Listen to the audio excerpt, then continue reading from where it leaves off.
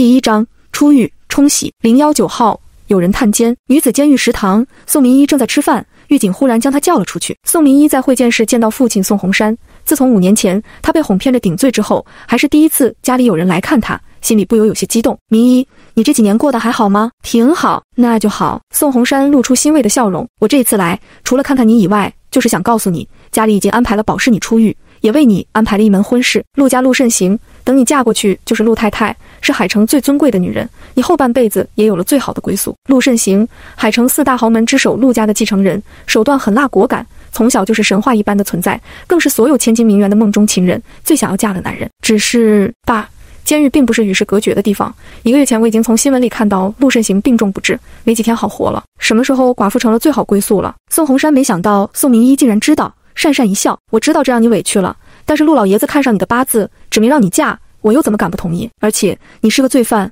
留了案底，如果不是冲喜，哪里有资格踏进陆家的大门？宋明伊心中冰凉，原本的一丝感动早就消失得无影无踪，唇角带着一抹讥笑。看来爸爸已经忘记了我会成为罪犯的为了谁了。宋洪山讪讪地恳求道，明伊，你再帮一次家里好不好？不管怎么说，你也是宋家的女儿，我跟你妈将你养大也不容易，你不能见死不救啊。宋明伊满脸冷漠。5年前你让我顶罪的时候就是这么说的，如果我没有记错的话，当时你还跟我签了一份协议。宋明伊顶替宋成伟入狱，20年养育之恩两清。宋成伟就是他同父异母的哥哥，当年非法融资的就是他。事发之后，为了让自己逃脱责罚，就将他这个同父异母的妹妹推出来顶罪。爸要是没其他的事儿，就请回吧。宋明伊，宋洪山叫住宋明伊，脸上的神情已然没有了刚才虚假的慈爱，那张保养得意的脸上透着冷酷。你不顾宋家的死活，难道你连当初生下那一对野种的死活也不管了吗？宋明伊骤然地停下脚步，望着宋洪山的眼里泛着寒光。5年前，他被宋雨瑶陷害，跟一个陌生的男人上了床，在监狱里生下一对双胞胎男孩。父亲赶过来将2个孩子带走，并向他保证会好好对待他的孩子。为了能让孩子过上正常的生活，宋明伊强忍着不舍，让宋洪山将孩子带走。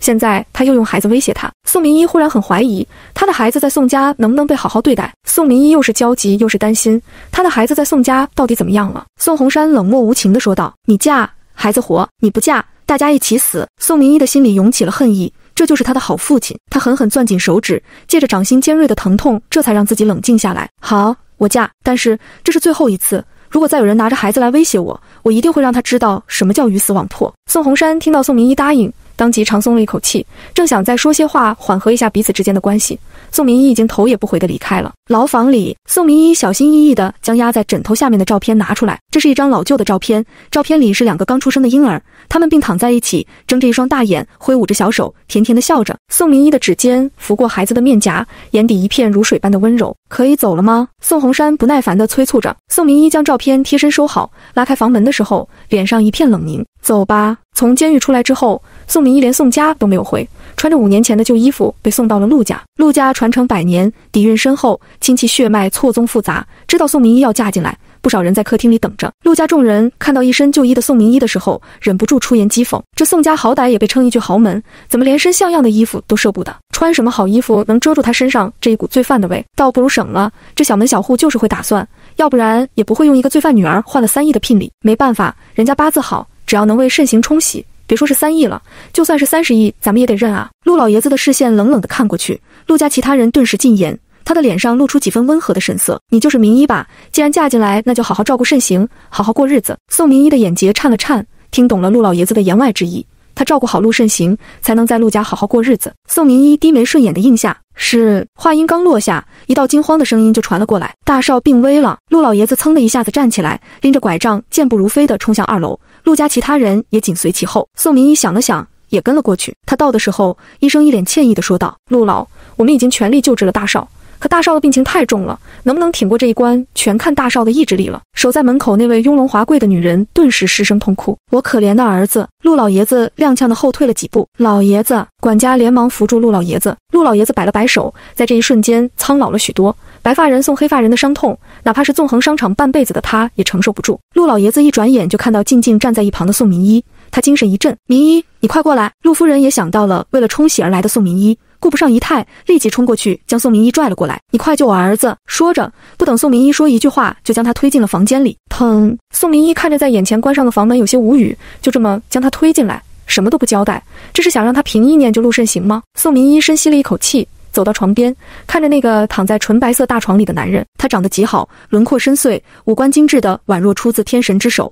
即使他昏迷不醒，周身金贵傲然之气也没有丝毫减少。这样的男人生来就宛若帝王一般高高在上，理所当然地享受着众人的礼顶膜拜。只是此刻他异常苍白的面容以及眉宇间散发着青灰色，正在告诉所有人他命不久矣。宋明一在床边坐了一会儿，最终还是拿过陆慎行的手腕给他搭脉。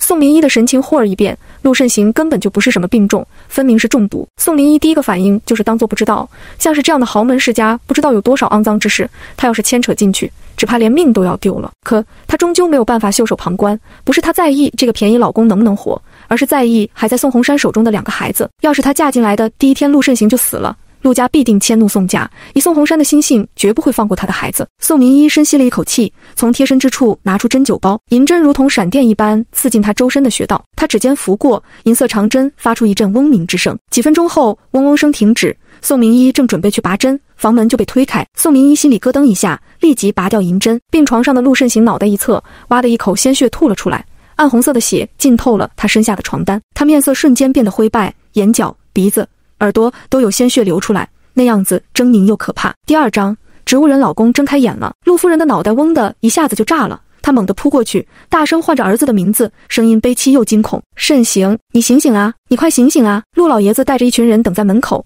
听到房间里传来的声音里，立即推门走进来，就看到陆慎行面若金纸，气若游丝的样子。他握着拐杖的手颤了颤，这到底是怎么回事儿？我刚才不放心，就进来看看，谁知道就看到这个女人拿着针正在扎慎行，慎行就吐血了。陆夫人说着就哭了起来：我可怜的慎行啊，已经病成这样了，还要遭受这样的折磨，这是在挖我的心啊！陆老爷子抬眼看着宋明一，那一双苍老的眼睛里藏着煞气。宋明一，你的解释，我没有虐待陆大少，这只是一个误会。陆夫人大怒，我刚才亲眼看到的，还能是误会了？爸，宋家送来这样的毒妇谋害慎行，一定要让宋家付出代价。陆管家，先将这个女人给我抓起来。陆老爷子并没有阻止，他看着宋明一的眼里只剩下煞气。就在这时，医生忽然高兴地大叫起来：这口血吐得好，这口血吐得太好了，大少活了！陆老爷子顾不上其他的，立即走过去问道：医生，你是说慎行没事了，好好起来了？医生摇头说道：只能说大少的病情暂且稳定住了，度过了这一次危险。好，陆老爷子激动得不得了，自从陆慎行倒下，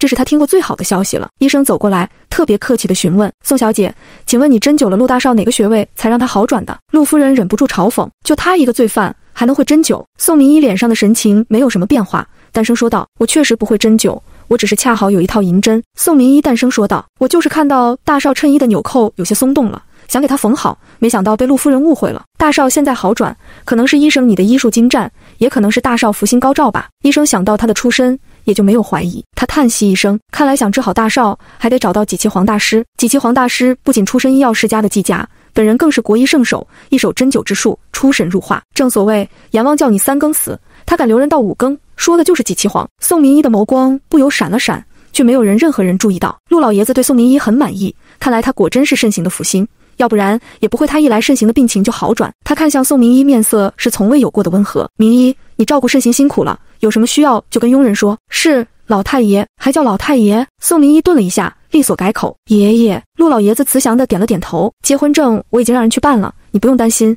你跟慎行早点休息吧。陆老爷子带着一群人走了，宋明一又坐回床边，他给陆慎行搭了一个脉，脉象比之前平稳多了，最少不会再随时挂掉了，但也仅仅只能维持他的生机，距离他恢复还差得远了。宋明一一天都没有吃什么东西，实在太饿了，就准备下楼找一点吃的。刚拉开房门，就看到一个年轻的男人站在门口，打算走进来。你是谁？宋明一说道。我是宋明一，原来你就是宋家送来的冲喜新娘。陆景凡打量着面前的宋明一，已经不合身的衣服遮掩不住他妙曼的身姿，他的肌肤很白，犹如上好的羊脂白玉，一张俏脸素面朝天的，依旧美得不可方物。他眼中闪过一道惊艳，一颗心不由骚动起来。堂嫂，不请我进去坐坐吗？不方便，有话你就在这里说。你也看到了，我堂哥没几天好活了，你又是冲喜嫁进来的，等他死了，你也不会有什么好下场。你这么年轻漂亮，可要早做打算。什么打算？宋明一垂着眼睑，语气平静，听不出任何情绪。听在陆景凡的耳朵里，就是他在害怕。陆景凡的眼神更加露骨，话说的也十分直白。陆家的家业一向只传嫡长，陆慎行死了，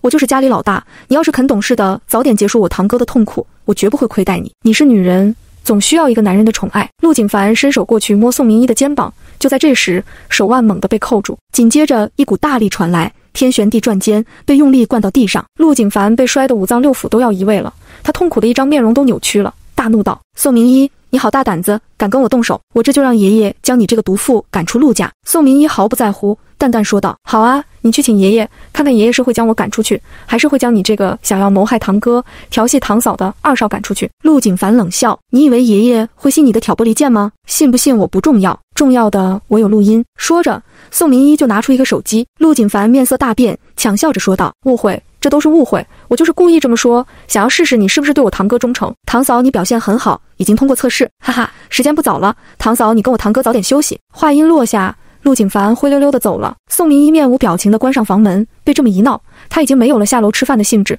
随便吃了一些房间里的水果填肚子。折腾了一整天，宋明伊有些疲倦，就去了浴室洗漱。她虽然是匆忙嫁进来的，陆家的佣人依旧给她准备了换洗的衣服。宋明伊进了浴室，将孩子的照片拿出来，珍惜地亲吻着，眼角控制不住的有些湿润。宝宝，妈咪很快就会接你们回来。从浴室出来后，宋明伊掀开被子上了床，跟一个初次见面的陌生男人同床共枕。宋明伊有些紧张，她转脸看着陆慎行这张俊美绝伦的脸庞，对这个男人忽然同情起来。身中奇毒，命不久矣，还有堂弟暗中觊觎财产，连他这个冲喜新娘都想要勾搭，这么听起来比他都要惨一点。宋明伊忍不住笑了一声，咱们也算是难夫难妻了。陆慎行长得真的很好，即使昏迷着，那俊美无助的样子也勾人不已。宋明伊的指尖在他俊脸上游弋，没忍住又捏了捏，又软又滑又嫩。如今她也是调戏了陆慎行的女人，要是让那些老头子知道了，一定会夸她出息了。宋明伊心满意足地准备睡觉，手腕忽然被扣住了，整个人被一股大力扯了过去。啊！宋明伊被吓得惊叫一声，一抬眼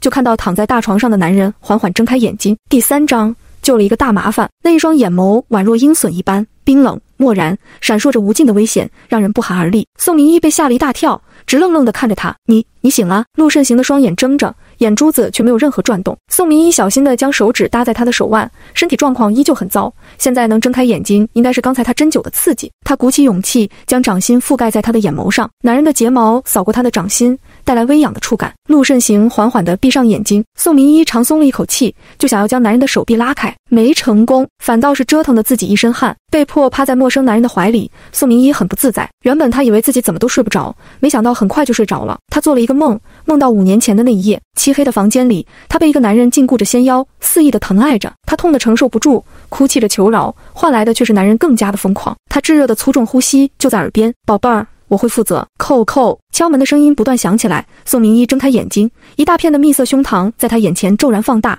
在网上是男人性感的喉结跟精致的下巴。意识到自己竟然睡在男人怀里之后，宋明伊立即从床上跳下来，他心里很是懊恼，他什么时候警戒心这么差了？少夫人，您起来了吗？佣人的声音在门外响起来。起来了，请稍等。宋明伊以最快的速度换了衣服，拉开房门，就看到陆夫人带着佣人以及昨晚见过的医生站在房间门口。妈！宋明伊低头问好，陆夫人不咸不淡地应了一声，带着一群人走了进来。医生先为陆慎行做了检查，说道：大少的情况还算稳定，暂时不会有生命危险。陆夫人面色一缓，向医生道谢，有劳医生了。您太客气了。医生说着，就从医药箱里拿出几瓶输液瓶。宋明伊扫了一眼输液瓶上的字体，下意识开口：等一下。他一开口，所有人的注意力都被吸引过来。陆夫人蹙着眉头：怎么啦？我只是想说，挂上点滴之后，给大少擦洗身体就没有那么方便了。那你以后就起早一些，在谢医生来之前给慎行擦洗身体。宋明伊应了一声，看到佣人将热水端过来，主动拧了热毛巾给陆慎行湿擦。床上的男人即使昏迷了许久，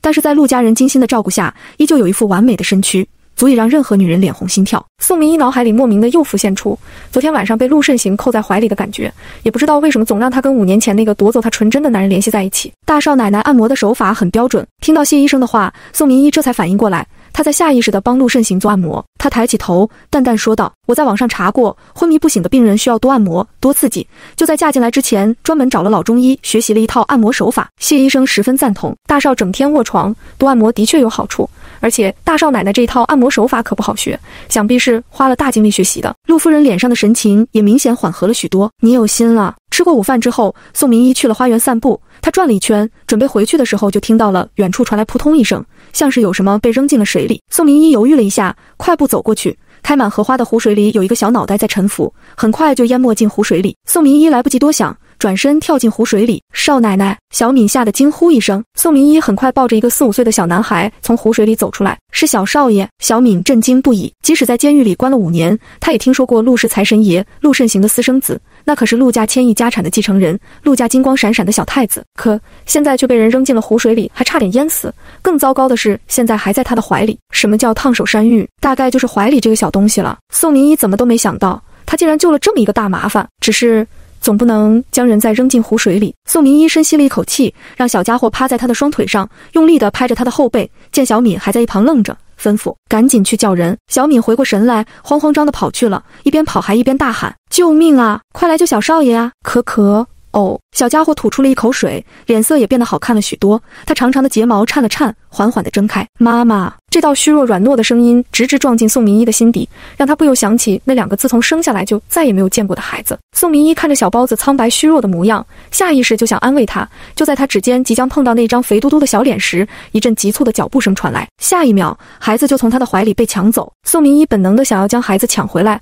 还好最后一秒他的理智回笼，这不是他的孩子。妈妈！即使被人抱在怀里，小家伙也执着地伸长手臂，瞪大一双眼睛看着他，无声地唤着他。只是他太虚弱了，声音细弱蚊蝇，那一群焦急的人根本就没有听到，就抱着他匆匆去找医生了。宋明伊随便换了一件衣服，就被带到陆夫人面前。宋明伊，到底怎么回事？我吃过午饭，在花园里遛弯的时候，就看到一个小孩掉进了湖水里，就将他救了起来。宋明伊简单的将事情经过讲了一遍，想到刚才小奶包望着他的眼神，忍不住说道：刚才将孩子救起来的时候，我检查过他的状况，他脖梗的地方有些伤痕，应该是被人打晕了。宋明伊知道，作为冲喜新娘嫁进来的她，应该明哲保身，多一事不如少一事，但是他还是冲动了。他可以对任何人视而不见，唯独没有办法对这么大的孩子漠不关心。陆夫人脸上的神情没有丝毫的意外，只是在瞬间变得悲伤，喃喃说道：已经是这个月的第4次了，下毒、车祸、走丢、落水，这是不肯给以沫任何活路啊。第4章，一家人就要一起睡。宋明伊一惊，神情里带出一些，却什么都没有说。你是不是很奇怪，为什么他们一再对以沫下手，我却无动于衷？宋明伊说了一句不敢，恭顺地说道：你有自己的打算。陆夫人苦笑：什么打算？不过是慎行倒下了，陆家人心浮动，个个都有自己的小心思。以沫是下一任继承人，他的存在对那些心怀不轨的人来说太碍眼了。如果哪一天慎行不在了，紧接着要丧命的就是他们祖孙2人。这花团锦簇的偌大陆家，从来都不是什么富贵闲窝。宋明伊，陆夫人忽然用力地拽住宋明伊，那一双眼里满都是迫切跟恳求。你要让慎行好起来，你一定要让他好起来，知道吗？宋明伊心情沉重地回了房间，陆慎行还在无知无觉地躺着，连接在他身上的仪器正在发出运行的声音。他坐在病床边，看着昏迷不醒的男人，许久之后又将针灸包拿出来为他针灸。在银针的嗡鸣声中，宋明伊的眉眼冷淡，眼底一片沉寂。针灸结束后，陆慎行又渗出血，七窍毛孔都有出血，整个人就跟从血水里捞出来一样。宋明伊拧了热毛巾给陆慎行擦拭身体，擦去他身体表面的血污，毫不客气地摸上他的大胸肌。这皮肤，这身材，这容貌简直绝了，每天能想想这艳福我也不亏。宋明伊毫不客气地吃着陆慎行的豆腐，他这么辛苦地给他针灸，给自己讨点好处不过分吧？宋明伊的注意力都在陆慎行的身体上，并没有注意到男人的眼珠动了动。这一次陆慎行渗血是全身的，腿上也有。宋明伊刚想扒男人的裤子，忽然手腕被一只干燥的大手扣住，耳边传来男人虚弱却强势的声音：住手，别闹，下面也要擦擦，不然岂不是要发臭了？宋明伊一愣，慢慢转头过去，就看到躺在床上的男人已经睁开眼睛，深邃幽暗的眼底闪烁着冷漠、狠戾以及一丝的愤怒跟杀意。这时佣人小敏推开房门送饭进来，当他看清楚房间里的情况，手中的托盘砰的一声掉在地上，尖叫着跑着出去。大少醒了。很快走廊上就响起嘈杂的脚步声，陆老爷子、陆夫人、医生、陆家旁支的那些人，还有佣人、保镖都来了。偌大的房间里挤成了一团，都给我滚出去！陆老爷子发了火，众人不敢继续赖着，呼啦啦地往外走。宋明伊也跟着转身，忽然他的手腕被抓住，陆夫人激动地握着他的手：明伊，你不准走，慎行能醒过来，你是手工。陆老爷子也转眼看过来，一向威严的面容也缓和了几分。明伊，你是陆家的大功臣，原本给长孙冲喜是病急乱投医，没想到慎行真的醒了。陆老爷子将一只翡翠手镯塞进宋明伊的手里，爷爷，这太贵重了，这是陆家长孙媳的象征，是你应该的。陆夫人也劝宋明伊，长者赐，不敢辞，快谢谢爷爷。宋明伊只好接过来，谢谢爷爷。这时谢医生走过来，他摘下听诊器说道：经过这一段时间的治疗，大少的身体机能恢复了不少，但是他双腿神经受损非常严重，手术的风险非常大，我建议保守治疗。陆夫人难以置信，谢医生，你没有把握进行手术吗？谢医生叹息，很抱歉，我能力有限。陆老爷子沉声问道。慎行其他身体情况怎么样？谢医生沉默片刻，委婉说道。陆家能有小少爷，往后必定家族昌盛。这言下之意是，陆慎行往后不仅要坐在轮椅上，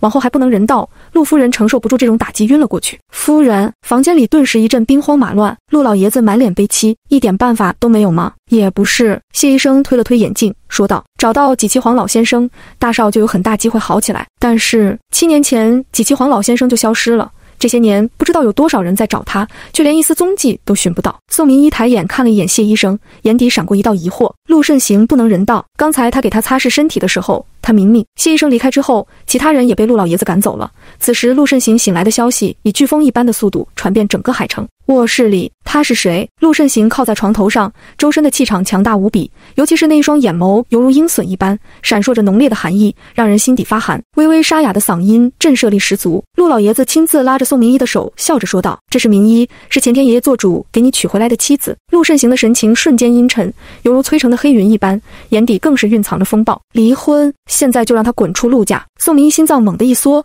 此刻的陆慎行就如同暴走的野兽，每一个眸光都透着极致的危险，他浑身的汗毛都竖了起来。宋明一正准备抓住机会离开的时候，一道小小的身影如同炮弹一般冲了过来，是陆以沫。小家伙挡在宋明一的身前，绷着一张白嫩的小脸，如同小小战士一般。妈妈，不走！宋明一看着挡在他面前的小家伙，心里涌上一股暖流。自从妈妈过世之后，还是第一次有人护在他的面前。他忍不住伸手摸了摸小家伙的脑袋。陆以沫察觉到温暖的抚摸，白嫩的小脸不由红了，回头望着宋明一的眼里都是依恋跟如沐。陆老爷子跟陆慎行将这一幕看在眼里，吃惊极了。陆慎行眉头皱成一个疙瘩，这到底是怎么回事？儿子对陌生女人有多么排外，没有人比他更清楚，现在却对一个来路不明的女人这么亲近。陆老爷子叹息一声，将中午的事情说了一遍，说道：明一嫁进来后，你醒了，还救了默默。他是你，也是咱们整个陆家的恩人，我绝不允许你将他赶出去。今天晚上你们就一起睡。陆以沫一听着急了，指着自己的小鼻子不断跳脚。我好，我们默默也留下来。陆老爷子摸了摸陆以沫的小脑袋，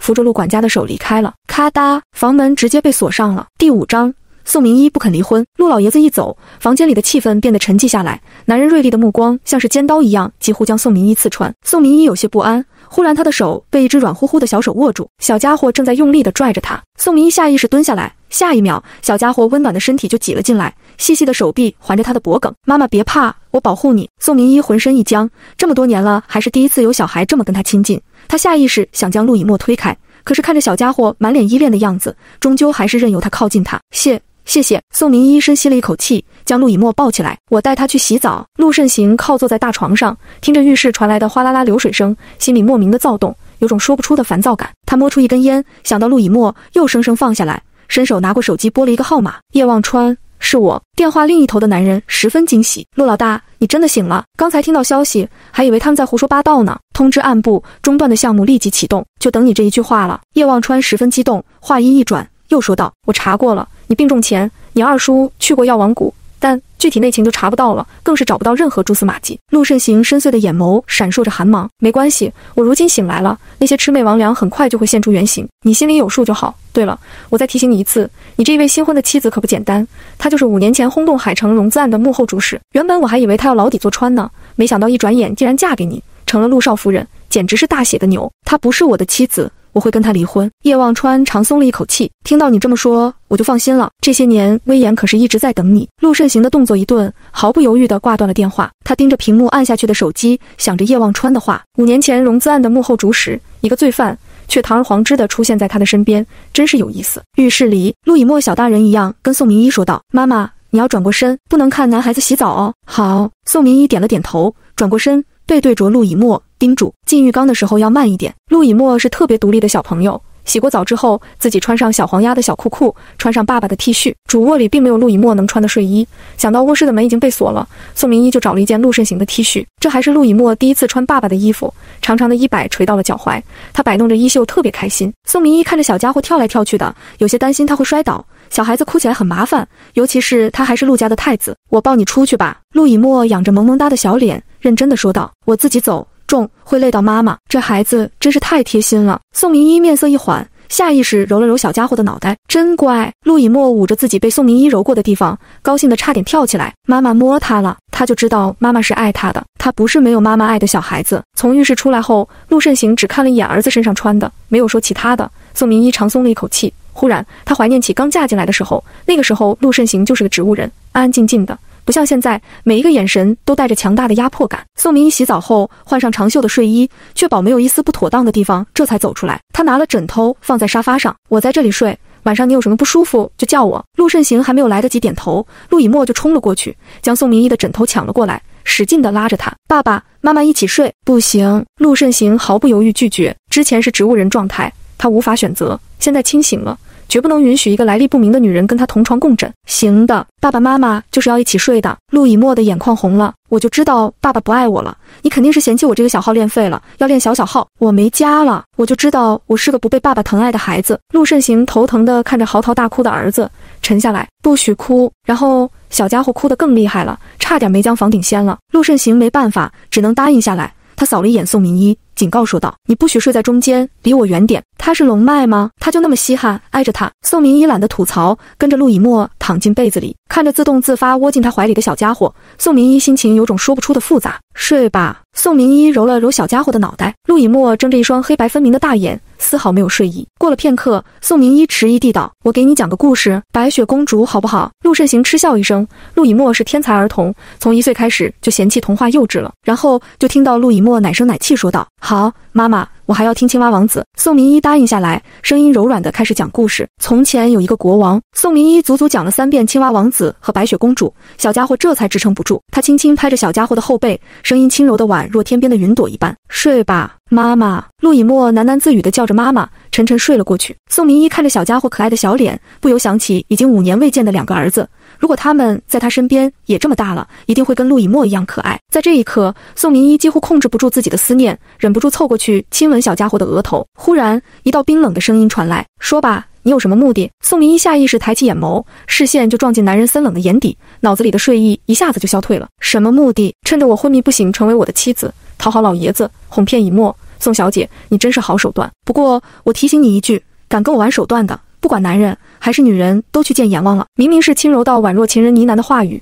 在这一刻却让人心底寒气直冒，恐惧流淌在四肢百骸，让人惊恐的哆嗦。宋明伊深吸了一口气说道：“不管你信不信，被选中为你冲洗这件事，我一样不情愿。如果有选择，我绝不会踏进陆家的大门，成为你的妻子。明天跟我去离婚。”“我不离婚。”宋明伊断然拒绝。第6章回门。我不离婚。宋明伊断然拒绝。他的2个孩子还被宋家控制着，他需要陆家少夫人的身份帮着他接回他们。等他们母子团圆，陆慎行谁稀罕？这危机重重的陆家，他一刻都不会待。见到陆慎行神色越发难看，说道：“我会跟你离婚，但不是现在，请你给我一些时间，3个月，我们3月为期。”宋明伊说完之后，不等陆慎行回应，就闭上眼睛。他精神紧绷了一整天，抱着怀里软乎乎的奶团子，很快就睡了过去。黑暗的房间里无比安静，人的感官也在不断放大。陆慎行只觉得一股悠悠的冷香不断飘过来，十分熟悉，那是他惯用的洗漱用品的味道，却又不完全一样，带着宋明伊的体香，莫名的让他想到了威严。5年前，他被人算计，是威严现身救了他，又为他生下默默。他想要娶了她，对他负责，爷爷却不同意。林威严伤心不已，在2年前去了 M 国。很奇怪，在往后的相处中，他再也找不到那一夜对林威严的悸动。翌日，宋明伊牵着陆以沫的小手下楼，陆夫人看着走过来的一大一小，眼眶不受控制的湿润了。陆夫人将一张黑金卡塞进宋明伊的手里，这种黑金卡最低的也要5000万。宋明伊立即拒绝：“妈，我不能要，你都叫我妈了，为什么不能要？明伊，你虽然是儿媳妇，但是在我心里，你跟明珠一样。”陆夫人生了1子1女，陆明珠就是她的女儿，陆家的千金大小姐。拿着。宋明伊不好再拒绝：“谢谢妈。”陆以沫仰着小脸，傻乎乎说道：“谢谢奶奶。”陆夫人逗他：“乖孙子，你谢什么？”陆以沫认真说道：“奶奶给妈妈钱，妈妈有钱了，就能有更多时间陪着默默了。”小家伙软乎乎地说道：“奶奶，你真好，谢谢奶奶。”孙子可爱的样子让宋夫人的心都要化了，真是傻小子。小敏在一旁凑趣：“夫人您说错了，咱们小少爷聪明着呢，一点都不傻。”“是，我家默默最聪明了。”这时陆慎行坐在轮椅上，被佣人电梯里推出来，他气场很强，即使坐在轮椅里也依旧身姿挺直，自带王者气场。宋明伊脸上的笑容一顿，手指不由收紧，银行卡就狠狠压在他的掌心里。陆夫人看到儿子第一时间走了过去，抚摸着儿子的俊脸：“真是太好了，慎行，你终于醒过来了。”陆慎行就是在桀骜，在生养他的母亲面前也柔软了几分。“抱歉妈，让你担心了。”“说什么呢？你是妈的儿子，不担心你担心谁？”这时钱沈前来汇报要吃早餐了。陆夫人看着安静地站在一旁的宋明伊，说道：“明一，伺候慎行洗手。”宋明一答应一声，推着轮椅带着陆慎行去了洗手间。陆以沫担心爸爸欺负妈妈，就跟个小尾巴一样跟着过去了。陆夫人看着团团圆圆的一家人，眼眶忽然湿润了。自从慎行病倒之后，就是做梦都不敢梦到这样的场景。一直照顾陆夫人的前婶说道：“夫人您快收收眼泪，今天可是咱们大房的好日子。”是，这是咱们的好日子，我是高兴，特别高兴。说着情绪又不受控制失控。就在1天前，默默掉进湖里的时候，他还绝望无比，以为他跟默默都要随着慎行的离世命丧黄泉，还有他的明珠，还说不准要被二房那一群人怎么作践。没想到慎行竟然奇迹一般的醒过来了。吃过早饭，陆夫人跟宋明一说道：“今天你该回娘家了吧？我让前婶准备了一些礼物，一会儿你带着。”宋明一看了一眼，都是名贵的补品，看起来很慎重。陆夫人拉着宋明一的手说道：“慎行才醒，身体撑不住，这一次只能让你自己回去，你千万请亲家不要见怪，我陪妈妈去吧。”陆以沫小脸上都是期待。不行，陆慎行毫不犹豫拒绝。爸爸，陆以沫撒娇。陆慎行这一次的态度很坚决，在陆家也就罢了，宋明一再跟以沫亲近也翻不出什么风浪，可带走以沫绝对不行。你要再闹，我就将你送出国找你姑姑，以后都不许回来了。我最讨厌爸爸了。陆以沫气急地喊了一句，跑走了。宋明一有些心疼，却并没有去追。这一次他回宋家是要见他的孩子，小家伙跟着反倒不方便。宋明一刚踏进宋家的大门，一盆冷水就迎头浇了过来。宋明一猝不及防被泼了个正正，不由惊呼一声：“姐姐，这是我特意让人为你准备的柚子水，去晦气的，毕竟你是坐过牢的人，别把晦气带回家。”宋雨瑶身穿品牌，趾高气扬的看着落汤鸡一般的宋明一，扑哧的笑出声来。宋明一抹了一把脸，满脸冷意的看着宋雨瑶。宋雨瑶跟宋成伟都跟他是同父异母的血亲，一个比他小半岁，一个比他大2岁。当初他身体不好的母亲知道宋红山在外搞出的这2个孩子，其中的男孩还比他的女儿还要大，就想不开，在他7岁的时候就抑郁而终。之后宋红山不等他妈过了头七，就将宋雨瑶跟宋成伟的亲生母亲迎娶进门。从此之后，他不仅没有了母亲，也没有了家。既然宋家不欢迎我，那我走就是了。说着毫不犹豫转身。别走，明一别走啊！宋夫人快步迎了上来，瞪了宋雨瑶一眼，满脸笑意说道：“你妹妹年纪小，不懂事，你别跟她一般见识。300个月的宝宝是挺小的，我能宽容。”平淡的声音里充满了讥讽。宋雨瑶一下子就炸了，刚想发作就被宋夫人阻止：“你爸爸一大早就在家里等着你了。”说着特别热情地拉着宋明一。客厅里，宋红山正坐在沙发上喝茶水，他笑呵呵招呼着宋明一坐下来：“明一，你很好，才嫁过去陆大少就醒了，果真是有福气，这得多谢宋先生。”宋明一的话里藏着讥讽。宋红山有些不高兴。宋夫人立即说道：“明一，你也知道这些年生意不好做，宋家的公司更是举步维艰，你现在是陆家的少夫人，可得帮衬咱们家。”见到宋明一没有说话，只要大少肯将青龙湾的项目交给宋氏，咱们宋氏一定会成为一流豪门，到时候你这个宋家小姐岂不是也有面子？青龙湾的项目要是能拿下来，宋氏最少能获取20亿的利润，更重要的是，这还是开始，等整体完工，能得到的利益何止100亿，到时候宋氏真的就发达了。是很好，不过我拒绝。第7章，他的孩子一死一丢，宋红山都坐不住了。身为宋家的女儿，你就这么见不得宋家好吗？宋明一，我2个儿子在哪里？宋明一已经不愿意兜圈子。让我嫁进陆家的时候，你答应了会让我见他们，我只答应了会保证他们活命。你想要见他们，拿青龙湾的项目来换，否则我让你这一辈子都见不到他们。宋红山语气坚决，显然得不到好处不会放人。呵，宋明一笑了起来，他越笑越大声，像是听到什么可笑的笑话。可不就是大笑话吗？天下竟然有这么算计自己的女儿的父亲。他想，只怕是他现在就死在这里了，他这个好父亲也得研究一下他的尸骨值多少钱，不然再配个冥婚，给宋家带来点利益。宋红山恼羞成怒：“你笑什么？爸，你别理他，这个女人就是个没良心啊！”宋雨瑶的话音还没有落下，就惊叫起来。她被宋明一用力压在沙发上，她手指一动，一根银针抵在她漂亮的脸蛋上。宋明一，你想做什么？宋小姐别乱动，弄不好会毁容的。宋夫人更是惊慌：“快放开瑶瑶，你要是伤了她，我一定不会放过你。红山，你快看你的好女儿！”宋红山脸色难看，有种权威被挑衅的愤怒。宋明一，你放肆！我命令你放开瑶瑶！宋明一神情漠然，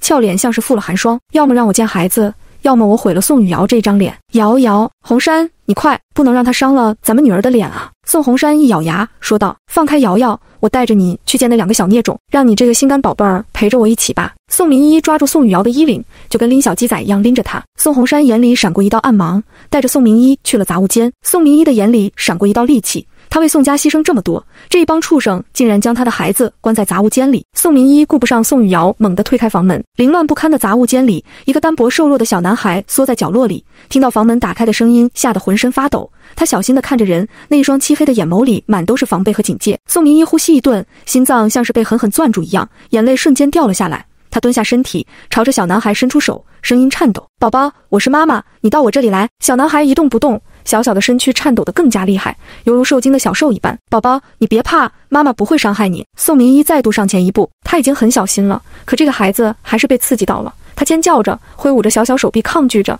本来就不合体的衣服也被拉了起来，露出他大半个后背。宋明一视线一凝，面色骤然变了。他猛地冲过去，抓住小男孩的手。小男孩惊恐下狠狠咬在宋明一的手臂上，他却像是感觉不到疼痛一样，抬手猛地掀开小男孩的上衣。那骨瘦嶙峋的后背上有着深深浅浅的伤痕。宋明一高声道：“这不是我的孩子。”宋红山心脏猛地一跳，沉声呵斥道：“怎么不是你的孩子？”宋明一，你又闹什么？我的2个孩子在后背都有一个苍蝇一般的红色胎记，这个孩子却没有。宋红山哪里注意过宋明一当年生下的孽种有没有胎记？或许是你记错了，绝不可能。生产的时候宋明一已经入狱了，他知道孩子不可能跟他一起生活，所以尽管生完孩子他已经精疲力尽，却还是努力睁开眼睛看了看他们。那是一对非常漂亮的双胞胎男孩，哥哥的胎记在左腰，弟弟的胎记在右腰。爸，你就告诉姐姐吧，他的2个孩子，一个刚回到宋家就死了，另一个养到2岁走丢了，可能已经沦为街边的小乞丐了，没准在哪个马路边讨饭呢。宋雨瑶记恨宋明一刚才伤了他，看着宋明一被他刺激的样子，心里十分的舒畅。找死！宋明一再也忍不住了，猛地抓住宋雨瑶的肩膀，将她狠狠推在墙壁上，手中的银针更是毫不客气地刺进她肩膀上的穴位里。宋雨瑶只觉得自己半边身子都不能动了，她惊恐地尖叫：“妈，救我！我要疼死了！”这个宋明一疯了！宋夫人目眦欲裂，拿起一旁的花瓶，狠狠朝着宋明一砸过去。宋明一一个后踢将宋夫人踹倒在地上。宋红山看着眼前的一团乱，更是暴跳如雷。反了！宋明一的眼里还有没有我这个父亲？我要见我的孩子！2个野种，一个死了，一个丢了，你这一辈都见不到了！宋红山也不装了，他满眼阴狠。宋明一，你这么闹事连你妈都不顾了吗？他的墓地可是我出钱买的，你要是再闹，我就将他挖出来扔在大街上。宋明一动作一顿，他缓缓转头看过去。你答应过要照顾好我的孩子。宋明一的话说得很慢，嗓音里带着颤抖，带着深深的绝望。宋红山理直气壮地说道：“是那2个孽种不争气，我能有什么办法？是我蠢了，竟然相信你会照顾我的孩子。”宋明一呢喃着，一股尖锐的疼痛从心底传上来，喉咙里一片腥甜，一张口，一口鲜血吐了出来。他摇晃着身体，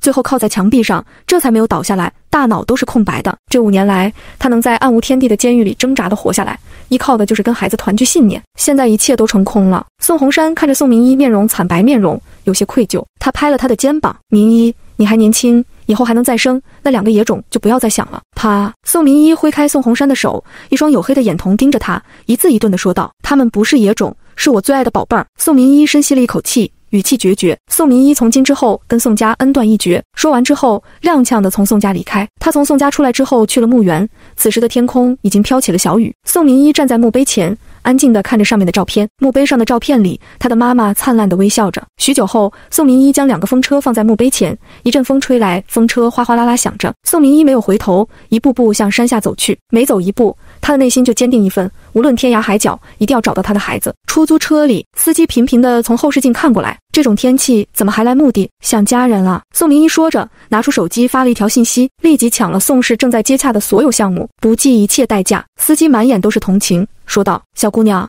不管发生什么事儿，都要照顾好自己，知道吗？”宋明一温声答应下来，他肯定会好好保重自己，否则怎么看着宋家那一群人得报应。第8章，陆以沫身后的胎记。此时陆家老宅，陆以沫跟个望夫石一样杵在门口，前婶苦口婆心地劝了许久了：“小少爷，咱们也先回去吃饭，少夫人一会儿就回来了。”你说了183次一会儿了，妈妈还是没有回来。陆以沫又说：“钱奶奶，妈妈还没有回来，是不是不要我了？”怎么可能？我家小少爷这么可爱，这么聪慧，怎么有人忍心不要你？那妈妈怎么还不回来？我已经10个小时03分没有见到妈妈了。陆以沫满脸忧伤，前婶他就知道又得183次的绕回来。陆慎行推着轮椅出来，冷着脸吩咐：“进去。”陆以沫哼了一声，理都没有理。陆以沫，我正在跟你说话。陆以沫说道：“叶叔叔说，不被妻子喜爱的男人都脾气大。爸爸，我理解你，也同情你，但是我没有办法听你的。”陆以沫，陆慎行的声音顿时变得危险。陆以沫叹息一声：“爸，你放心，就算你没人要，我这个儿子也会为你养老送终，放心。”说着，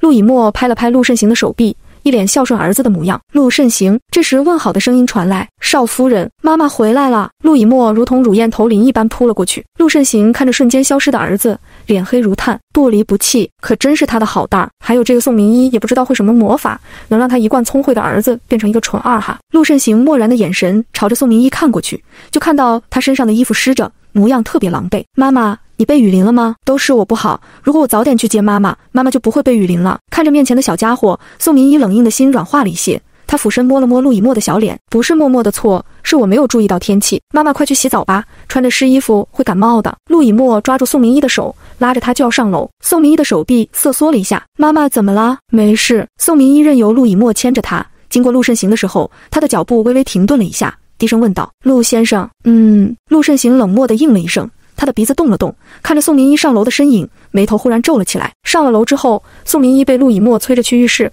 他脱下衣服的时候，这才发现手臂上被那个孩子咬破的伤口已经跟衣袖粘在一起。宋明伊猛地一拽，衣袖连接着大块皮肉就掉了下来，鲜血瞬间流了出来。他眉眼冷淡，像是没有察觉到疼痛一样。宋明伊从浴室出来的时候，陆以沫正端着一碗红糖姜水站在门口。妈妈，快喝吧，钱奶奶说喝了姜水就不会感冒了。宋明伊蹲下身子，摸了摸陆以沫的脑袋，默默谢谢你，妈妈看到你就已经觉得好多了。陆以沫腼腆地笑了，那一双大眼里都是雀跃。一天没有见宋明伊了，想念的不了，他就跟小尾巴一样跟在他的身后。陆慎行看不下去，长臂一伸，揪住儿子的后衣领，将人拎了过来。时间不早了，你该回房洗澡睡觉了。我不要，妈妈才回来，我还想陪妈妈一会儿。你妈妈累了，大概是被儿子影响你妈妈这个称呼。陆慎行很轻易就说出口了。陆以沫看着宋明伊有些苍白的面容，乖乖说道：“那我去洗澡，妈妈晚安哦。”好。宋明伊答应，却还是将陆以沫送进了房间里，又为他关上浴室的门。浴室里，陆以沫3两下就将衣服脱了下来，灵活地向浴缸里走去，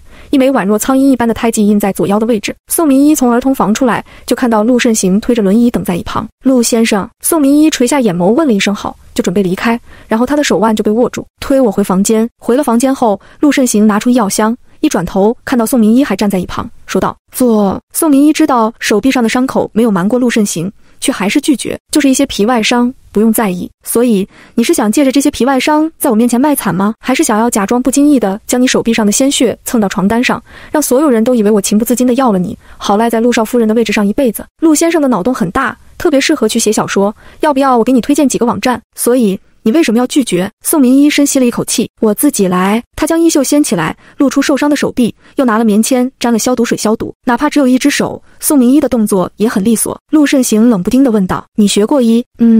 我拿到的资料上，你大学读的是服装设计，在监狱里学的。宋明伊说道：“在里面受伤次数多，就学了一些。”陆慎行笑了一下：“你倒是不避讳坐过牢的事情，有什么好避讳的？这就是事实，不是吗？”宋明伊拿出一卷纱布，将伤口缠上，单手打了一个结。陆先生这次可以放心了，我的血绝不会弄脏你的床单，也不会让人误会你失去了清白。顿了一下，宋明伊又补充说道：“今天晚上我睡沙发。”陆慎行见到宋明伊竟然主动要睡沙发，冷笑一声：“欲擒故纵学得不错。”宋明伊是不是这种有权有势的男人都这么自信吗？戏特别足。他正准备说什么的时候，房门忽然被敲响，是钱婶来了。钱婶笑吟吟说道：“大少夫人，夫人让我进来拿一些东西。”说着一抬手，身后的佣人鱼贯走进来，他们利索地抗走了沙发、多余的枕头被褥，就连地上的地毯都搜刮干净。钱婶环视了一圈，只有一个大床的房间，笑容可掬地说道：“大少夫人早点休息吧。”说完之后，就利索地关上房门。陆慎行、宋明伊，第9章。报够了吗？陆慎行讽刺说道：“不是要睡沙发吗？睡呀！刚才提出主动睡沙发，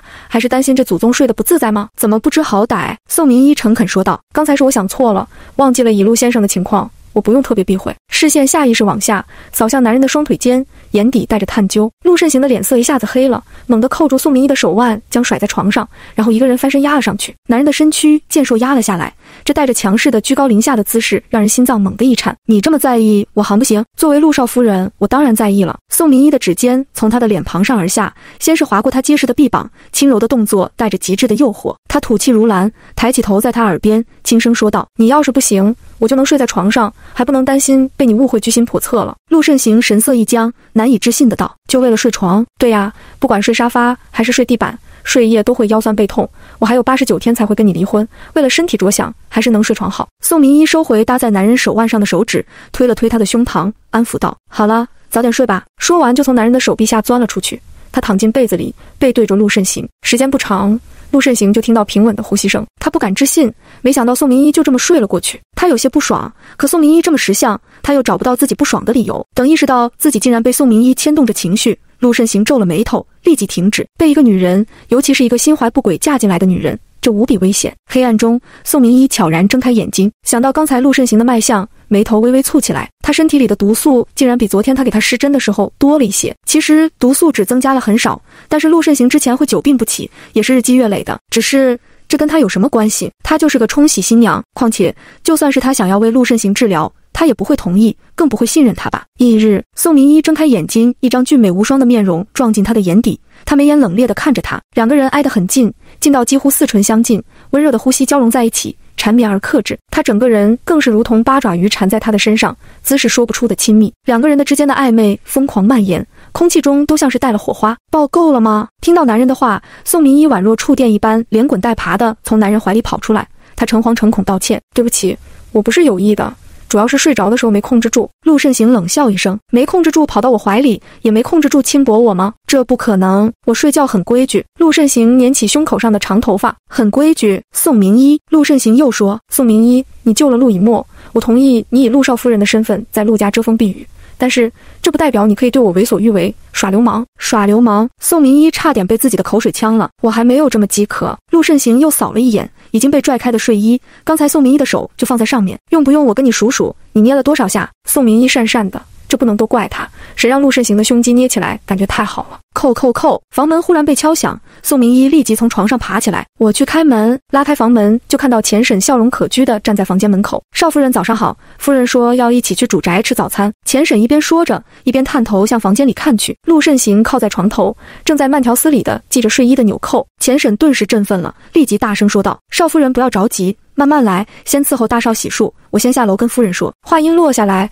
钱婶风风火火的就走了。宋明一回了卧室，看到陆慎行正用手臂撑着，准备坐进轮椅里。我帮你吧。不用哦。宋明一就站在一旁看着。陆慎行的身体在1年前就出现了问题，后来的这1个多月又一直在昏迷中，手臂的力量已经不足以支撑他的身体，他还没有坐进轮椅里就跌倒在地上。陆慎行的面色顿时变得十分难看，那种无力感让他的心里涌上一股愤怒。忽然一双细白的手抚上他的手臂，明明看起来是柔弱的，但是他的力道却很大，足以将他一个成年男人扶起来，让他安稳地坐在轮椅上。宋明一说道：“男人暂时承认自己因为病痛无力的，并不会影响你的强大。”陆慎行抬头，目光灼灼地看着宋明一，从来没有人跟他说这种话。我就是随便安慰你一下，没有欲擒故纵，也没有任何企图，陆先生可以放心。宋明一说的特别诚恳，就差举手发誓了。陆慎行扫了他一眼，现在开始走贤良淑德路线了，果真诡计多端。宋明一，谁能告诉他被迫害妄想症怎么救治？反正他这一手针灸是没有任何办法了。陆慎行哼了，扬了扬下巴，伺候我洗漱。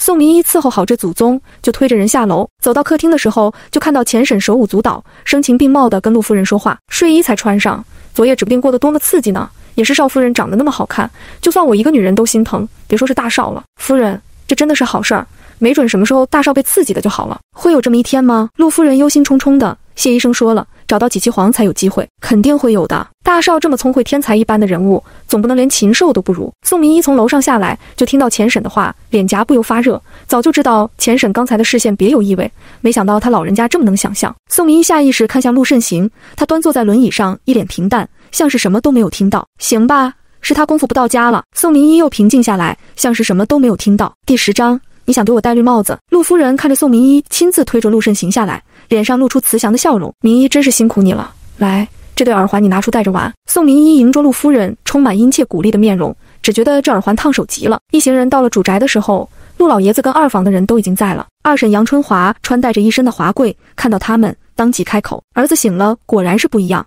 瞧瞧，来得比老爷子还晚，真是好大的派头。”陆夫人淡淡说道：“弟妹这是哪里话？有爸在，我们这些小辈儿哪里担得起派头2个字？不像弟妹，人家都说咱们陆家以后还得靠着弟妹。”杨春华面色大变，别以为他没有听出来，陆夫人这是捧杀他呢。堂堂陆家往后要依靠他一个女人，把陆家人放在哪里，又把陆老爷子放在哪里？大嫂，你怎么能这么说话？我也只是心疼老爷子这么大年纪了，还饿着肚子一直等着咱们这些晚辈，你要是觉得我多嘴，那我闭嘴就好了。陆夫人干脆垂头认错：“爸，对不起，是我们来晚了。好了，一大早就吵吵闹闹，还吃不吃饭了？”陆老爷子一开口，杨春华不敢再纠缠，他站起来，殷勤地伺候着老爷子，那样子不知道的人还以为他才是陆家的当家主母。陆夫人神情有些黯然，您喝点汤吧，早饭多吃点。陆先生，慎行才不会担心您。陆夫人听到宋明一提起陆慎行，精神不由一振。对呀，他儿子现在醒了，大房再也不是只有孤儿寡母了。杨春华的面色也变了。陆慎行是什么样的人物，他们这些长辈最清楚。果然，陆家的那些亲戚已经转而拍起陆慎行的马屁。陆慎行没有理会他们，只是叫了一声爷爷，说了一声爷爷，让您担心了，是我不孝，知道不孝以后就给我好好的，再敢这么不懂事，我这个爷爷就将你赶出家门，听到了吗？早餐结束，陆慎行被陆老爷子叫进了书房，陆夫人也被那些亲戚围住。唯独他，因为是个冲喜嫁进陆家的，没有稀罕理会他。在陆家人眼中，他指不定什么时候就被赶出陆家，根本没有巴结的必要。宋明一准备回大房居住的青竹园时，被陆景凡拦住了。宋明一看着陆景凡这张油头粉脸的面容，心里就一阵厌恶，淡淡叫了一声堂弟。嫂子，跟我不用这么客气，咱们都是一家人，随意一些就好了。宋明一点了点头，抬步就准备离开。别走啊，你对我这么冷淡，我会很伤心的。陆景凡说着就去拉扯宋明一，却被宋明一避开。宋明一眉眼冷了下来。陆景凡，你要是再动手动脚，就别怪我不客气了。嫂子，你对我这么冷淡，就伤我心了。我可是陆家唯一一个为你着想的人了。宋明一挑了挑眉头，没有说话。陆景凡再接再厉，今天你也看到我堂哥的威风了。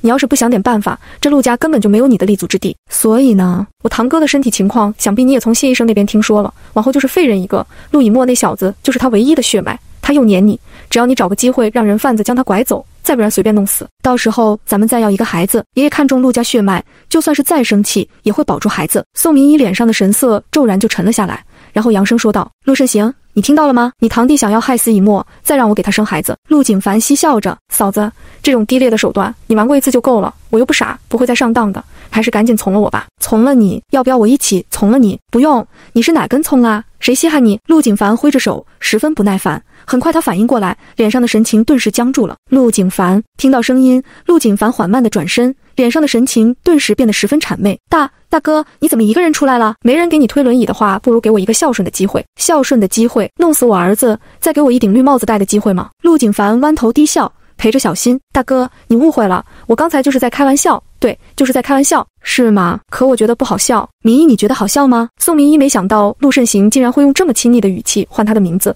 他愣了一下，陆慎行的视线就扫了过来，轻飘飘却带着重重的戾气。宋明一一个机灵，不好笑，一点都不好笑。要我说这话的人其心可诛，最少也得让他没了作案的工具，这才能老实。说着，宋明一跟陆慎行的视线一起扫向陆景凡的双腿间。陆景凡下意识捂住自己的双腿间，都要吓尿了。大哥，嫂子，对不起，我还有事儿就先走了。陆景凡面色苍白，宛若像鬼追一样。宋明一讥笑，就这老鼠胆也敢做这种谋财害命的事儿，你难道不心动吗？什么害死以沫，再怀上陆景凡的怀里，从而掌控整个陆家，成为被众人敬仰的存在。宋明一说道，我出生的时候，我妈没有亏待我。见到陆慎行疑惑，宋明一真心的说道，我带脑子了。先别说陆景凡这种蠢方法根本就不现实，就算是陆老爷子脑子秀逗，那只会保下孩子，去子留母。而且我很喜欢陆以沫。陆慎行笑了一声，摆明不相信。他拿出手机打了一个电话，让陆景凡好好醒醒脑子。宋明一刚到了青竹园不久，就听到有佣人议论纷纷，二少爷疯了吗？大白天在湖里裸泳，也太让人害羞了。是啊，老爷子气疯了，命令二少上来，谁知道二少竟然说水里凉快，他喜欢待着。宋明一的动作停顿，片刻之后上了楼。第11章，当众扑进陆慎行怀里。宋明一从监狱里出来了，往后也大概也不会再进去了。之前一直在暗中处理的工作也需要亲自接手了。只是他现在还是一个冲喜新娘的身份，被困在陆家处处掣肘。这一忙，午饭的时候宋明一下楼的时间就晚了一些。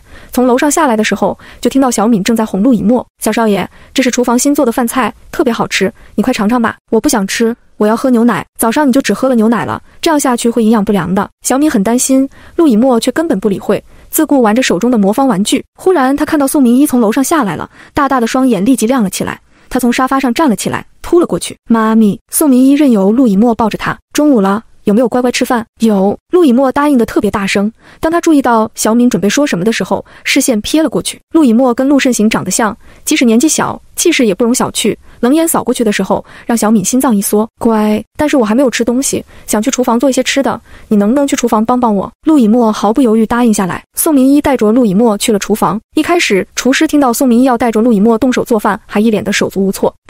这不行啊，万一伤到了小少爷，可怎么好啊？不会的，我会特别小心的看好他。陆以沫，放心吧，我会特别小心的。说着，陆以沫就主动的拿起菜，学着宋明一的样子去掉一些部位，别说还特别有模有样。宋明一夸赞，做得特别好，默默你很聪明。陆以沫的小脸亮了起来，大眼一闪一闪的，满都是喜悦。宋明一观察过陆以沫的面色，他脾胃虚，不思饮食，就给他做了4神汤，之后又弄了几个爽口的小菜，快吃吧，尝尝咱们的劳动成果。伺候在一旁的小米闻言不由摇了摇头，少夫人这是白费力气了，之前为了让小少爷多吃一口，办法他没少想。然后陆以沫就喝了一大口粥，哇，好好吃，妈咪你的手艺太棒了，是默默配合的好，下一次我还帮忙好不好？好。陆以沫见到宋明一答应下来，每一根头发丝都在欢欣雀跃。这时陆夫人带着钱婶匆匆赶了回来，默默，奶奶来陪你吃饭了。话音还没有落下，脸上就剩下满满惊愕。她看到一向不喜欢吃饭的陆以沫坐在餐桌旁正在吃饭。陆以沫看到陆夫人来了，问了好，说道：妈妈给我做了4神汤，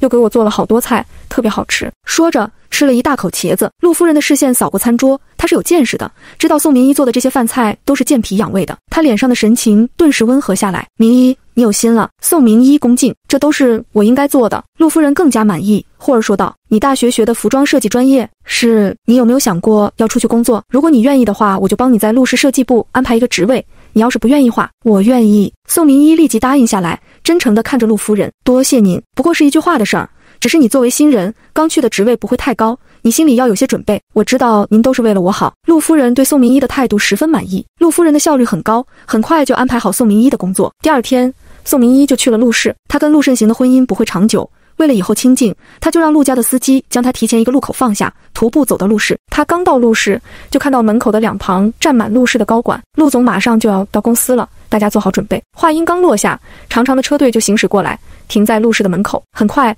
黑色的布加迪威龙打开，严征快步上前将轮椅放了下来。陆慎行用手臂撑着坐进轮椅里，跟之前还会狼狈的跌倒不同，这一次陆慎行已经很稳了。明明是双腿不良于行的坐在轮椅上的，可举手投足之间都是从容不迫的强者气场。陆氏的一些小姑娘忍不住激动的小声尖叫，胡乱的说了一些好帅呀，陆总坐轮椅也好有感觉之类的。宋明一的眉头却蹙了起来，他之前给陆慎行搭过脉，他现在虽然醒了，可身体状况不容乐观，更不能这么耗费心神的主持这偌大的陆氏。按理说陆慎行身边的医生会提醒他，可他还坚持这么做，那就是他自找的。有道是好言难劝找死鬼，他也不用多事。宋明一的眉间默然，正准备转身去设计部，就觉得身后一股大力传来，他不受控制地向前冲，然后在万众瞩目下扑进轮椅上的陆慎行怀里。这一变故让所有人都惊呆了，随行的保镖立即严阵以待，将他们团团围住。那阵仗像是宋明一稍微轻举妄动就会要了他的小命。误会，我是陆氏的员工。宋明一想要抬起头解释，头皮就传来一阵剧烈的疼痛，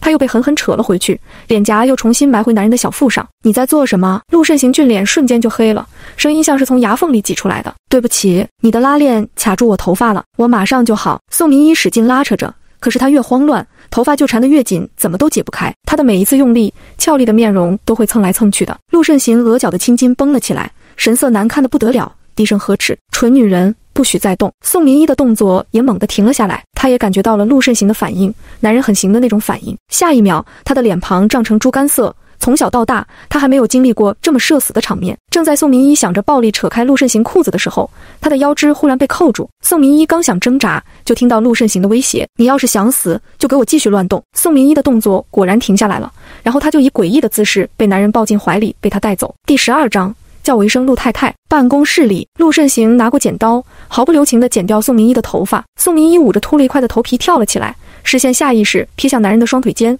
裤子在拉链上，卡车，几缕头发，黑色的发丝正在空气中晃来晃去，而男人的反应还未消散下去，明晃晃的在证明自己还行。看够了吗？陆慎行的声音响起来，冷悠悠的，带着森冷。宋明一一个机灵，连忙将视线收回来。抱歉，我就先回去了。站住！陆慎行叫住宋明一，说：你今天到陆氏来想做什么？宋明一看着陆慎行犀利的像是恨不得将他解剖的视线，顿时明白过来，他这是被男人当成心怀不轨的女人了，立即说道：我来上班，妈给我在设计部安排一个工作，没想到恰好遇到你。恰好遇到我？你觉得这样的话我会相信吗？可以信，不信的话你看我真诚的双眼。宋明一眨了眨自己的大眼，努力地表现出自己的单纯无害。陆慎行冷笑一声，表示一个字都不相信。迎着陆慎行审视的视线，宋明一也很无奈，他吸了一口气，认真地说道：“陆先生，您真的不用那么过多的担心，毕竟众所周知，您有隐疾，那我有其他企图，也不会用今天这种方法，还不如去父留子对我有利。”陆慎行的神情变得危险。去父留子，陆慎行额角的青筋跳了跳，指着门口，现在立即消失在我眼前。好累。宋明一靠在墙壁上，想着陆慎行冰冷中带着探究的眼神，心里暗暗地说，他一定要尽快地找到孩子，然后离开陆家。这个陆慎行太难惹了，要是留下来时间久了，只怕他所有的秘密都要无所遁形。这时宋明一的手机忽然响了起来，是设计部打来的。宋明一匆匆地赶到了设计部经理的办公室，坐在办公桌后面是一个妆容精致、穿戴时尚的年轻女子，她20多岁的年纪，眉眼间带着倨傲。郑经理你好，我是今天来报道的宋明一，这是我的资料。宋明一十分客气地打着招呼，将手中自己的简历送到办公桌上。郑婉如像是没有听到宋明一的话一样，自顾自地对身旁的助理吩咐着工作。宋明一神情不变，安静地站了半个小时，郑婉如才抬起头来。她像是才发现宋明一拧着眉头说：“你是谁？进我的办公室的？”宋明一也不生气：“我是设计部新来的员工，这是我的资料。”郑婉如伸手拿过宋明宇的资料，在宋明宇的简历上扫了一遍，脸色骤然就变了，资料狠狠地砸在宋明宇的身上，大声地骂道：“谁将他招进来的？一个只有高中学历还坐过牢的罪犯，有什么资格进陆氏集团设计部？人事部的那一群人脑子被驴踢了吗？”宋明一被资料砸了正着，他的简历散落了一地。郑婉如站起来，一脚踩在地上，雪白的纸张瞬间被碾得不成样子。王助理连忙说道：“郑经理，你息怒，人家是陆夫人亲自打电话给人事部安排进来的，别说是一个罪犯了，就是一头猪，咱们也得迎进设计部。”宋明一面色平淡，像是没有听出助理的讥讽，淡淡的道：“郑经理要是没其他的事儿，我就先回工位上了。”宋明一说完就准备离开。站住！郑婉如气势汹汹地走到宋明一面前：“宋明一，你别以为是慎行哥哥的冲喜新娘就能在设计师部为所欲为。你什么态度？你这是不把我这个主管放在眼里吗？”郑婉如想到宋明一不仅成了她朝思暮想的陆少夫人，还当众勾引慎行哥哥，就再也控制不住内心的火气，抬手朝着宋明一的脸上扇过去。宋明一扣住郑婉如的手腕，视线冷了下来，周身的气势瞬间升起，宛若山岳一般朝着郑婉如压了过来。郑婉如下意识后退，一直到腰部撞到办公桌，这才停了下来。那火辣辣的疼痛更是在告诉她刚才怕了宋明一。郑婉如的心里噌的就窜起火气，怒视着宋明一：“你好大胆子，竟然敢以下犯上！我看你是想被扫地出门了。”以下犯上？宋明一笑了，忽而问道：“你刚才说我是谁？”宋明一：“坐过牢的罪犯。”郑婉如下意识回答。宋明一摇了摇手指：“错了，你刚才说我是陆慎行的冲喜新娘。”“没有又怎么样？你很骄傲吗？”“还成吧，最少你见了我这个冲喜新娘也要叫一声陆太太，或者是总裁夫人。”“你休想！”郑婉如咬牙切齿，让她叫这种女人总裁夫人做梦，想或不想，你什么都改变不了。我的工牌。宋明一朝着王助理看过去，王助理心里一紧，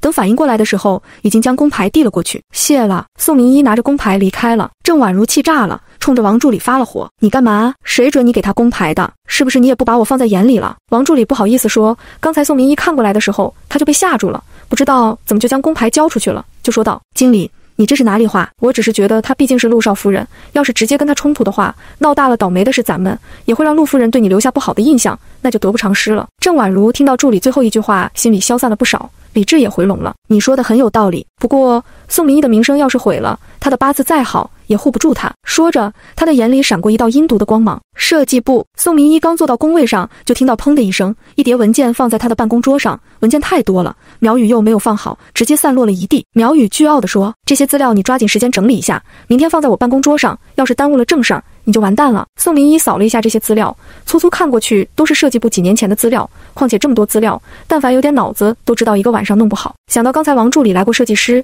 宋明一哪里能不明白？等一下，又怎么了？苗宇不耐烦地停下脚步：“你不是要告诉我勾引男人你擅长，整理这些文件你就束手无策吧？把文件捡起来。第13章，没揍够你是吧？”“你说什么？”苗宇满脸不敢置信，周围其他同事看过来的视线里也都是不可思议。想知道苗宇一向都是郑经理的心腹，又是设计部的老牌设计师，在设计部很有威望，刚到设计部无论如何都不能得罪他。陆总已经回来上班了，没准什么时候就走到设计部，到时候看到这满地的文件，到时候还请苗设计师解释一下。“你敢威胁我？”宋明一微笑着没有说话，苗宇都快被气炸了。可是他又不敢闹大，现在陆慎行回来了，陆氏集团上下心里都拉紧了一根弦，他只能蹲下身子将文件捡起来。在那么多人的注视下，苗宇觉得自己丢脸极了，他咬着牙对宋明一憎恨极了。不过想到之前王助理跟他说的话，苗宇心里就又舒畅了。敢得罪郑经理，陆氏的设计部他待不了几天，到时候他就要痛打落水狗了。文件实在太多了，宋明一埋头整理到下班，也只弄好一小部分。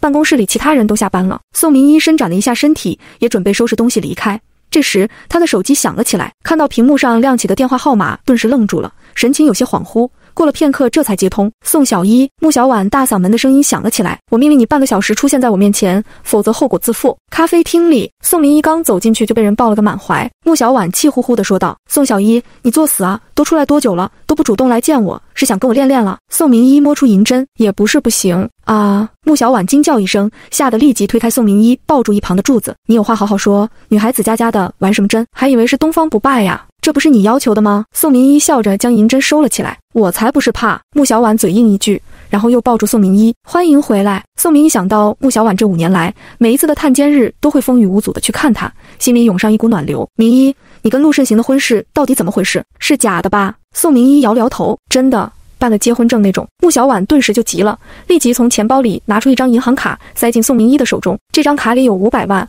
密码就是你的生日，你拿好钱，我这就让我堂哥给你安排你偷渡出国。陆阎王的手就是伸得再长也到不了国外。穆小婉说着就拉着宋明一向外走，像是恨不得给他按上一双翅膀，让他立即从海城飞走。作为土生土长的海城人，陆阎王的事迹他可没少听，绝对是能知晓而液体的存在。跟这种男人在一起就不是幸福不幸福的事儿了，而是能不能保命的问题。婉婉，你冷静点，你听我说。宋明一拉住穆小婉，说什么？有什么好说的？我警告你，千万别再说舍不得宋家这一群薄情寡义的玩意儿。穆小婉攥着拳头，像是宋明一敢说舍不得就将他暴揍一顿一样。我跟宋家那些人已经没有关系了，我不走是因为我不用走，我跟陆慎行约定好了，只做3个月的夫妻，3月之期一到，我跟他就领证离婚了，到时候我就彻底自由了。穆小婉振奋起来，真的吗？只要3个月，陆慎行就放你自由？当然是真的。婉婉，我就是一个坐了5年牢的罪犯，要不是我的八字被陆老爷子看中，陆慎行根本不会看我一眼。才不是，你是无辜的，真正的罪犯是宋成伟。穆小婉想到5年前的事儿，差点被气死了，就没有见过这样的家人。都已经过去了，不提他们了会气。走，咱们去商场里血拼，最近私家上好多新款的衣服，都好看死了。宋明一有些意外，你喜欢私家的衣服？当然了，我最喜欢的还是月丝的作品，你不知道多美。穆小婉激动得嗷嗷直叫，不给宋明一说话的机会，就拉着他风风火火地上了楼。这件，还有这件，快去试一件试试。穆小婉一连摘下好几件衣服塞进宋明一的怀里。宋明一看着这些熟悉的衣服，嘴角抽了抽。婉婉，这些衣服我穿不着，穿不着那就放着，谁说衣服买回来一定要穿了？买的高兴，卖的也高兴，这不就够了？穆小婉财大气粗，根本不给宋明一啰嗦的机会，就将人推进试衣间。等他换上衣服出来的时候，店里所有人的视线都被吸引过来了。哇，好看好看！穆小婉特别高兴地围着宋明一转，快再去试试其他的衣服。不用试了。宋明一话才说了一半，身后就传到一道熟悉的声音：宋明一，你也在这里？我说私家今天怎么一股馊味，真是太难闻了。宋雨瑶挥着手，一脸嫌恶：张经理，你们家怎么回事？怎么连作奸犯科的人渣也能放进来？宋明一扫了一眼，就看到宋雨瑶跟闺蜜白悠悠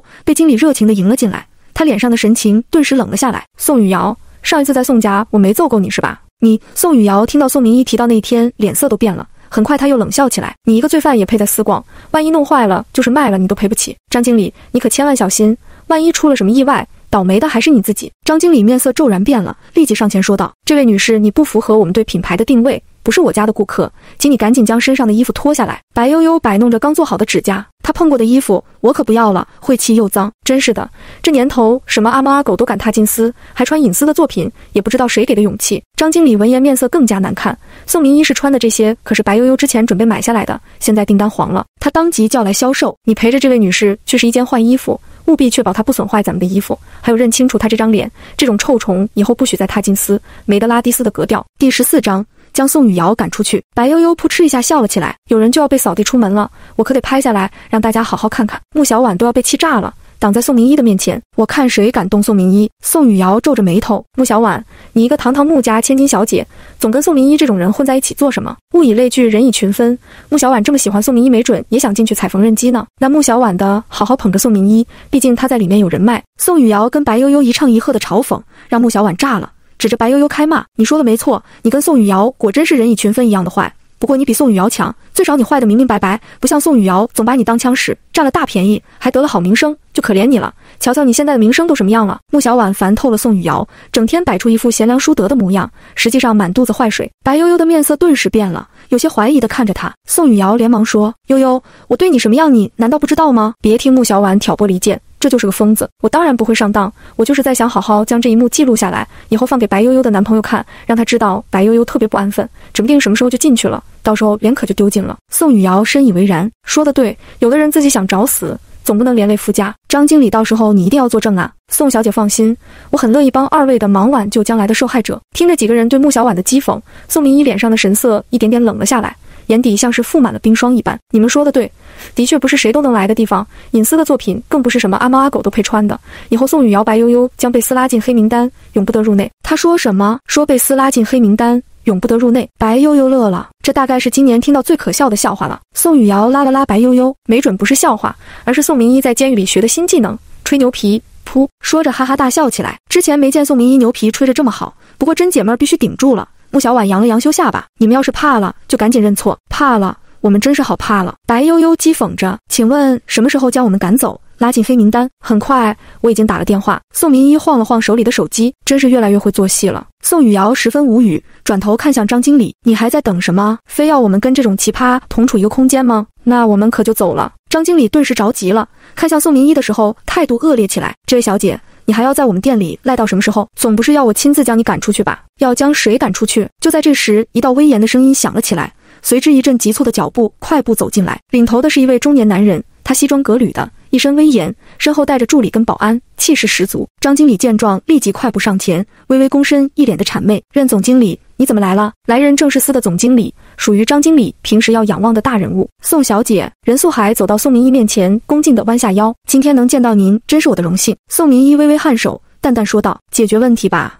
是。任素海立即答应下来，他对身后的保安挥了挥手，清场，立即将无关人士赶出去。保安听到命令，立即挡在宋雨瑶跟白悠悠面前，请离开。宋雨瑶面色当即变了，白悠悠更是扯着嗓子喊，我可是白家的大小姐，是司尊贵的 VIP 客户，你们竟然想将我赶出去，不怕我投诉吗？白悠悠满脸傲气，白家大小姐是身份，一向都是她的骄傲。随便，现在你们二位必须离开。至于 VIP 客户，很快就不是了，司将退回你曾经消费的所有金额，你之前购买的商品也必须返还。从此之后，希望两位小姐不要在公众场合穿戴司任何作品，否则我们的律师团队一定会跟你们见面。任素海的态度十分强硬，白悠悠跟宋雨瑶的面色骤然就变了，他们还想说什么，可保安已经没有给他们机会了，就将他们强行地赶了出去。这家商场本来就很大，哪怕不是假日也人来人往，他们两个人被赶出去的这一幕被不少人看到，当即就传开了，简直丢死人了。宋雨瑶跟白悠悠相互指责一番，捂着脸离开了。店面里，张经理有些不安地看着任素海，任总经理，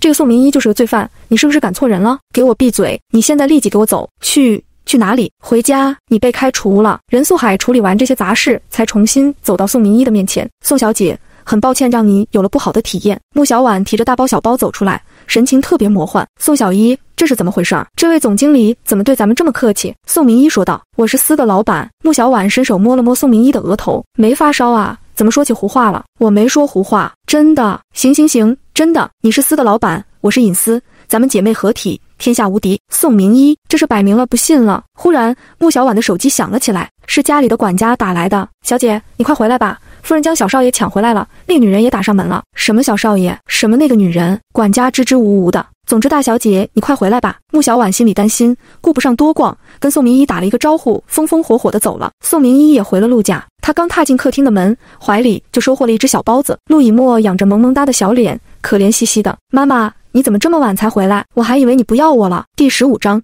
伺候陆慎行洗澡，宋明一的身体僵了一下，可看着陆以沫可爱的小脸，脸上的神情顿时温和下来。胡说什么？我只是跟闺蜜去逛街了。闺蜜？那是默默的干妈吗？小说里都这么写的，女主角都会让最好的朋友做自己孩子的干妈。宋明一不知道怎么回答，之前他确实跟婉婉约定了要做彼此孩子的干妈，可默默并不是他的孩子，只是这一句话他说不出口，他怕这么说默默会哭。意识到自己想到什么的时候，宋明一觉得自己很奇怪，5年的监狱生活早就让他变得心肠冷硬，可对这个孩子他竟然会舍不得。陆以沫。这时一道低沉的声音传来，宋明一转头就看到陆慎行被严征推进来。陆先生。宋明一问了一声好，陆慎行冷淡点头，视线看向陆以沫，过来。我不过去，我要跟妈妈在一起。陆以沫宛若八爪鱼一般抱住宋明一，小脸上满满都是警惕，就好像陆慎行不是亲爹，而是可恶的人贩子一样。他掷地有声，别仗着你比我块头大就能分开我跟妈妈，你做梦吧。陆慎行看着儿子叛逆的小脸，脸上的神色顿时黑了。我再说一次，给我过来。陆以沫当成耳旁风，抱着宋明一的手臂。妈妈，我还没有吃饭，我肚子饿了。宋明一立即说道，我去厨房给你做饭，很快就能吃。我帮妈妈，这样妈妈就不用太辛苦了。陆以沫这孩子真是太贴心，太懂事了。宋明一忍不住伸手摸了摸陆以沫的头发，乖。宋明一做的青菜肉丝面，陆以沫脾胃弱，又是晚上需要吃一些好消化的食物，又弄了2个小菜，也都是健脾养胃的。陆以沫拿着餐具走出来，爸爸吃饭了，妈妈做的饭菜特别好吃，说着露出小馋猫的样子。不用。陆慎行的眼里流露出一些漫不经心，想要用抓住一个男人的心，就要抓住一个男人的胃，这一招也太蠢了。陆以沫点头，立即回了餐厅，大声地说道，妈妈，爸爸说不吃，那小语气不要太振奋。好。宋明一的语气很平淡，给陆以沫盛了饭。哇，好香啊！妈妈，你做的面条劲道又好吃，还有小炒牛肉太好吃了，爸爸不吃实在太遗憾了。陆以沫的声音特别大。陆慎行不屑，真以为他是小孩子吗？看到吃的就控制不住自己。这时一旁的严征忍不住说道，少夫人的手艺不错呀，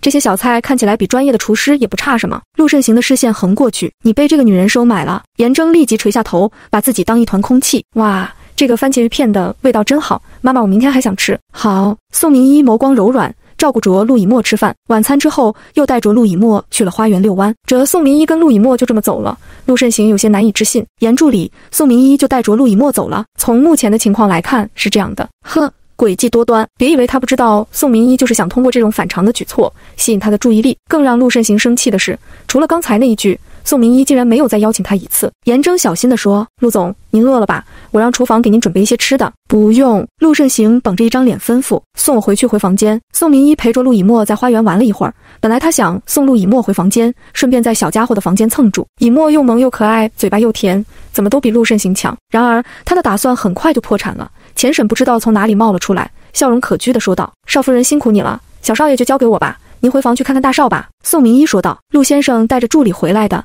应该正在忙。严助理已经离开了，房间里就只有大少一个人。少夫人，我看好你哦。宋明一大可不必。他正想再说什么，钱婶已经带着陆以沫离开了。宋明一回了房间的时候，陆慎行正开着电脑开视频会议，纯正的法语从他口中说出来，优美又动听。宋明一只看了一眼，就去了衣帽间。当他看到里面的睡衣，整个人都傻了。原本的纯棉睡衣都被扔掉了，剩下的都是各种轻薄的衣衫。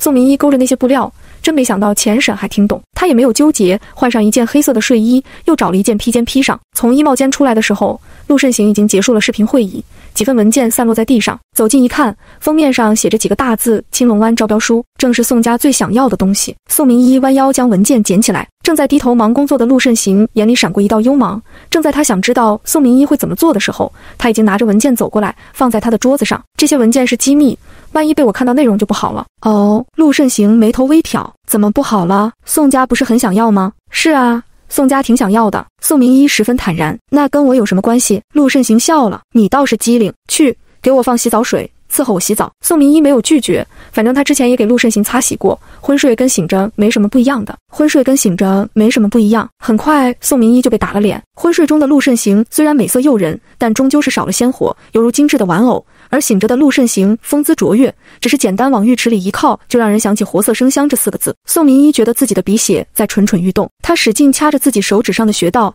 让自己冷静，万一真流出鼻血，那就丢人丢大发了。陆慎行看着宋明一飘忽的眼神，讥讽，宋明一，你终于露出真面目了吧？我就知道你不安好心，对我有企图。宋明一觉得自己比窦娥还冤，我什么时候不安好心还有企图了？他给他洗澡洗得多么专业，连他1寸皮肤都没有碰到。你是想让我提醒之前你怎么趁着我昏迷对我又亲又摸的吗？第16章看起来很激烈呀，还是想让我提醒你，我醒来的那一天你正在扒我裤子，又或者要让我给你看看监控，你怎么扑进我怀里的？宋明一脸颊一红，被陆慎行这么揭老底，就算是他也顶不住啊。可看着男人吸血的样子，他心里也有些不爽，哼了一声，然后摆出真诚万分的神情。陆先生，我承认那些事儿我都做过，但是那都是源于对你的怜爱，这就像看到聪明漂亮的大狗子忍不住想撸2把一样。陆慎行面色瞬间黑了，你骂我是狗？看，陆先生又误会了，我只是比喻你像一条狗。宋明一说的万分真诚，要是有什么让你误会的地方，都是我不对，请你千万海涵。陆慎行盯着宋明一，忽而笑了，大狗子。宋明一，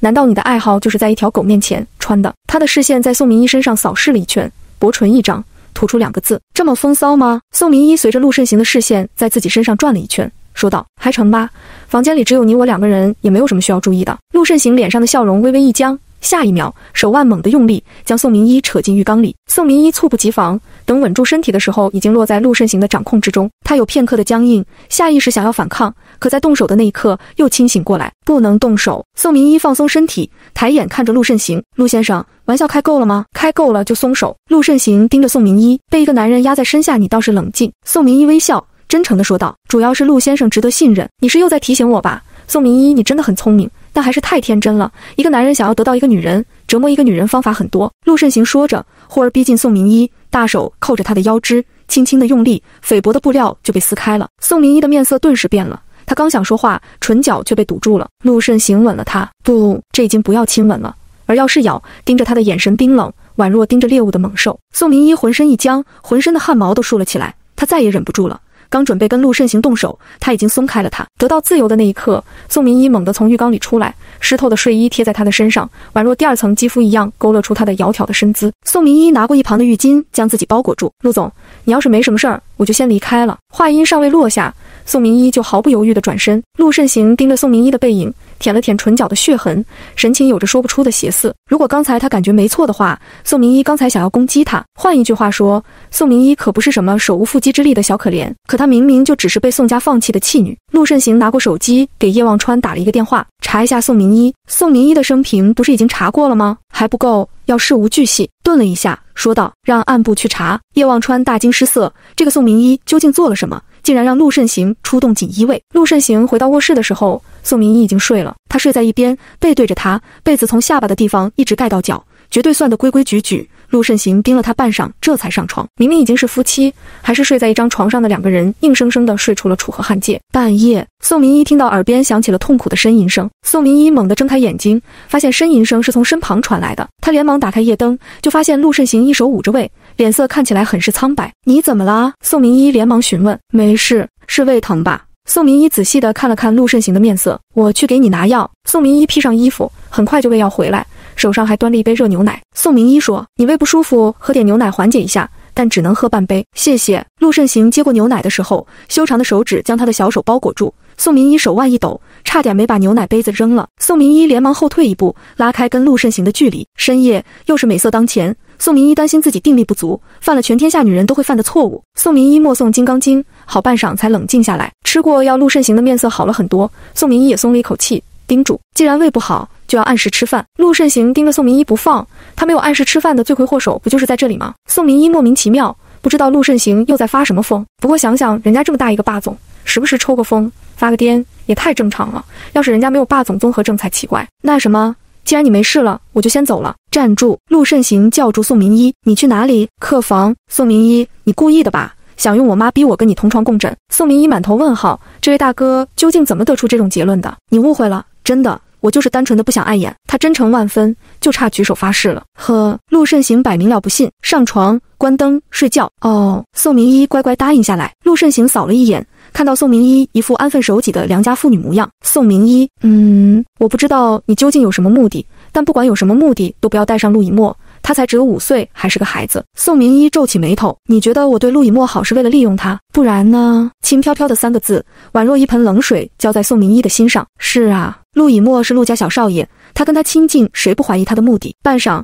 宋明伊听到自己的声音，我会离陆以沫远一点。翌日，钱婶一早来了房间伺候，当看到宋明伊微肿的唇角，哎呀的叫了一声，脸上的神情顿时被惊喜和八卦点亮，唇瓣都咬破了，看起来很激烈呀。这真是天大的好事儿，这表示即使大少身体不行，可内心很行，很男人啊。第17章，大少把少夫人的嘴都亲破了。迎着钱婶八卦的视线，宋明伊只觉得头皮发麻。钱婶，真不是你想的那样，陆先生就是个意外。懂，我懂。钱婶一副过来人的模样，然后摸出手机，咔嚓咔嚓冲着宋明伊拍了2张照片，火速传给陆夫人。这种天大的好事儿，总得跟夫人分享，让她也高兴高兴。宋明伊，她还在呢，要不要这么光明正大？钱婶不好意思地笑了，歉意地说道：少夫人，我主要是心情太好了，有些忍不住。没关系，大概除了没关系，她也不知道说什么了。少夫人，你真是太可爱了。钱婶夸奖了一句，就跟她夸奖以沫一样。大少起来了吗？起来了，那就好，咱们伺候大少洗漱吧。所谓伺候大少洗漱，其实就是钱婶打了热水，站在一旁监督。少夫人，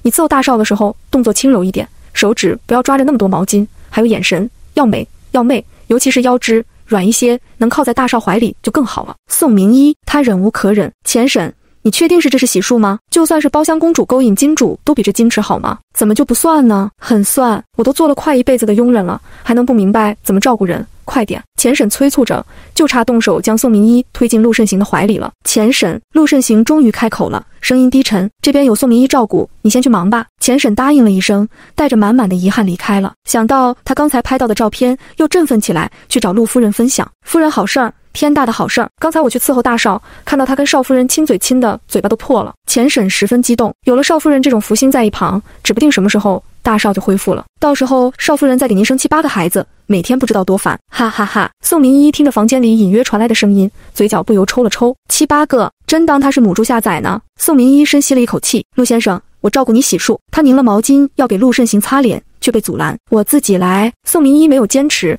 还乐得轻松。等他们收拾好，从楼上下来的时候，早餐已经摆在餐桌上。陆以沫规规矩矩地坐在客厅沙发上，看到宋明伊立即站起来，甜甜地道：“妈妈早上好。”宋明伊刚想开口，就听到陆慎行昨夜的警告，他将自己的手收回来，淡淡地嗯了一声。忽然他的手腕被陆以沫抓住，他将他的手放在头顶，仰着萌萌哒的小脸，可爱地说道：“妈妈，你要摸摸我的头，跟我说默默乖，早上好。”宋明伊到底是没绷住，揉了揉他的头发：“默默早上好。”陆以沫笑了，特别满足，像是得到这个世界上最珍贵的珍宝。陆慎行蹙了蹙眉头，并没有说什么。陆夫人看着一起走过来的一家3口，视线最后落在宋明伊的唇角，脑海里在疯狂八卦，究竟是什么样的情况，才让他家里这个冷静自持的儿子失控到将人家的嘴角都咬破了？只不过人家小2口的事儿，陆夫人不好意思问。陆以沫就不一样了，他注意到之后，疑惑问道：“妈妈，你的嘴巴怎么了？”“没什么，被蚊子咬了。”陆以沫皱起小眉头：“钱奶奶，咱们家的蚊子这么嚣张吗？一定要多多喷喷杀虫药。昨天的蚊子可不能喷杀虫药，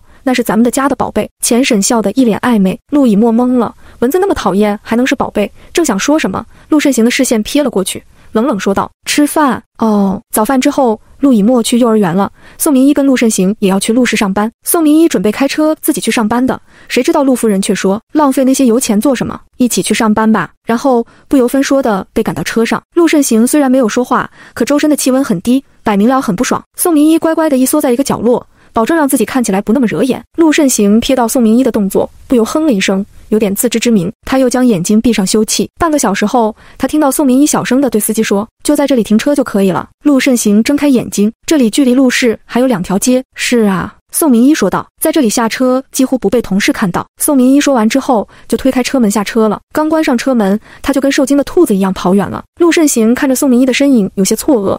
宋明伊这是真的巴不得离他远远。宋明伊这么识相，陆慎行应该高兴的，可不知道为什么心里却有些不爽。意识到自己被宋明伊牵动了思绪，他蹙着眉头将视线收回来，开车。宋明伊刚进办公室，苗雨就气势汹汹地找上来了：“宋明伊，我让你整理的文件呢？”宋明伊说道：“已经放到你办公桌上了，那些哪里是整理好的文件，分明就是原始稿件。”宋明伊很诧异：“怎么可能？苗设计师你没有看过就没有发言权。”苗雨脱口而出：“那么多文件，你就是一晚上不睡都整理不完，更别说昨天晚上你按时下班了。”宋明伊唇角扬起一抹笑容，原来苗设计师也知道那些文件就算我不睡觉也整理不完。陆氏设计部都是这么欢迎新人的吗？苗雨说不出话来，他也不敢说，万一传出了倒霉的就是他自己。气走了苗雨，宋明伊又回到自己座位上。作为一个新人，不仅没有人理会他，他还过分清闲，没有任何工作给他，就像是把他当成一个透明人。宋明伊一点都不慌，趁着这段时间处理之前积攒的工作，又在设计部忙碌了一天。准备下班的时候，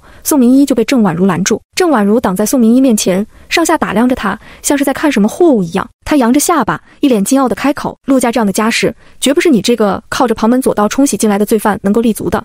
宋明伊，你要识相的话，你主动滚。”第18章，霸总综合症又发作了。“对不起，我不识相。”宋明伊眼里带着歉意。“你……”郑婉如深吸了一口气，提出条件吧，只要我能做到，都会答应你。你也不用霸占着慎行哥哥，成为他人生里的污点。宋明伊摸着下巴，想了想说道：“10个亿吧，给我10个亿，我就答应跟陆慎行离婚。10个亿，你穷疯了吗？这可是陆慎行，陆家少夫人的位置，我才要10个亿，已经很便宜了。郑经理，你是出不起，还是觉得陆慎行不值这点钱？”宋明伊怀疑地看着郑婉如，郑婉如差点没因为宋明伊的视线疯了，忽然抬头看向宋明伊的身后：“慎行哥哥，你听到了吗？这个女人为了10亿就要卖掉你们的婚姻。”宋明伊转头看过去，即使看到坐在轮椅上的陆慎行出现在他的身后，也没有丝毫不自然，就好像是他刚才说的话，就是今天天气很好这样的话一样。郑婉如很兴奋，她在心里骂着宋明伊蠢，表面上却没有表露出来。郑婉如说道：“宋明伊，你真是太让人失望了。你何其幸运跟慎行哥哥有这么一段婚姻，你竟然敢狮子大开口。”宋明伊微微挑眉，像是不明白郑婉如的指责，淡声说道：“你都逼着我跟我老公离婚了，我要点钱怎么了？还有我再提醒你一次，我跟陆慎行领证的时候，可没有跟他签婚前协议书。换一句话说，他赚的每一分钱都有我一半。这么一想，我只要10亿就离婚，也太亏了。要不然找个律师分割下夫妻财产。”郑婉如面色骤然就变了：“慎行哥哥，你听到这个女人电话了？她贪得无厌。然后呢？”陆慎行眉眼冷淡，神情没有丝毫波动：“赶紧跟她离婚了，这样的女人根本就配不上你。所以，郑经理，你是在插手我的婚姻吗？谁给你的胆子？”陆慎行语气淡漠，平淡的语调却宛若山岳一般压过来，让郑婉如吓得脸庞都白了，望着陆慎行的眼里都是恐惧。陆慎行操纵轮椅走到宋明伊的面前，抬眼看着他，嗓音低沉：“走了。”回家。宋明伊拎起手提包，冲着郑婉如点了点头，跟着陆慎行离开。郑婉如站在原地，怔怔地看着两个人一起离开。当电梯门关上的轰然声传来，这才猛地回过神来。忽然他觉得丢脸极了，他竟然被慎行哥哥训斥了，这都是宋明伊的错。在他出现之前，慎行哥哥一直都对他很好，他绝不会放过宋明伊。电梯到了地下室，宋明伊就准备离开，陆慎行阻止他：“你去做什么？回家呀。”宋明伊莫名其妙：“我一个小员工跟你这个霸总坐一辆车像什么样子？总得避避嫌。”陆慎行不敢置信，他怀疑宋明伊别有用心，弄不好是想用这种方法引起他的注意力。陆慎行冷声说道：“宋明伊，你最好安分守己。”宋明伊，他明白陆慎行的霸总综合症又发作了。想了想，宋明伊特别真诚地说道：“要不然我明天安排个时间让你们约个会，保证不会被人看到影响郑经理名声，怎么样？这样郑经理也不会看我不顺眼了。”再胡说八道一次。男人的声音里已经带上威胁。宋明伊立即闭嘴：“如果郑婉如找你麻烦，你也不用忍着，人家是经理，是我的顶头上司，我能怎么办？”宋明伊绝对不会说现在做咸鱼很好，凉拌自己想办法。好的，到时候我就打电话到总裁办。陆慎行的视线终于看向宋明伊：“你要狐假虎威？其实我拿钱走人也不是说不行。”宋明伊特别真诚。陆慎行的神情顿时变得危险：“在你心里，我陆慎行只值区10亿。陆总，请不要对10亿这么不尊重。要是知道自己只配得上区2字，会很伤心的。”不过想到陆慎行的身价，宋明伊又觉得果然是区，真诚地说道：“那不如离婚的时候再给我点夫妻共同财产。”宋明伊期待地看着陆慎行，期待他点头。陆慎行的面色黑了，松开手，冷着脸说道：“下车，现在给我下车。”宋明伊就这么被赶下车，他啧了一声，也太不绅士了。宋明伊去了私见了任素海，等回到陆家老宅的时候已经不早了。钱婶看到他立即迎了上来：“少夫人工作辛苦了，厨房里炖了排骨汤，油已经撇干净了，喝了也不会长肉。”“谢谢钱婶，这都是应该的。”钱婶风风火火的就盛汤回来道：“刚才晚餐的时候没有见到你，小少爷可难过了，晚饭都没有吃多少，现在又在上网课了，肯定还饿着肚子呢。少夫人，要不您下一碗汤面送给小少爷？”宋明伊刚想点头，就忽然想起昨天晚上陆慎行对他的叮嘱，到了嘴边的话又被咽了回去：“你去吧，我还有工作要忙。”宋明伊将碗交给钱婶：“谢谢你的汤。”说完之后，宋明伊就快步回了房间。钱婶看着宋明伊匆忙的身影，有些疑惑，究竟是什么工作这么着急？他嘀咕着，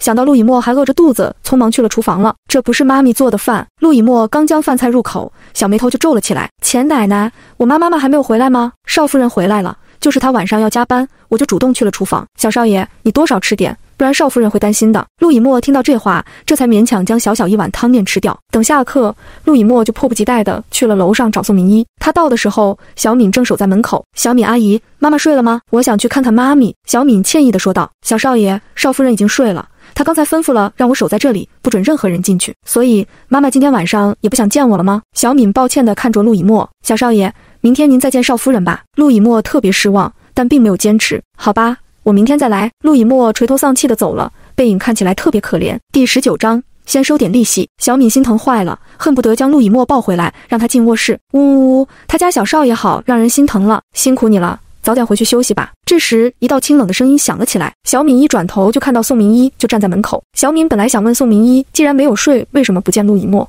可是迎着他冷淡的面容，竟然什么也说不出来。恍惚间，小敏忽然觉得少夫人的气势不比大少差。小敏心怀敬畏地离开了。宋明伊就站在小敏刚才站过的地方，安静地看着长长的走廊。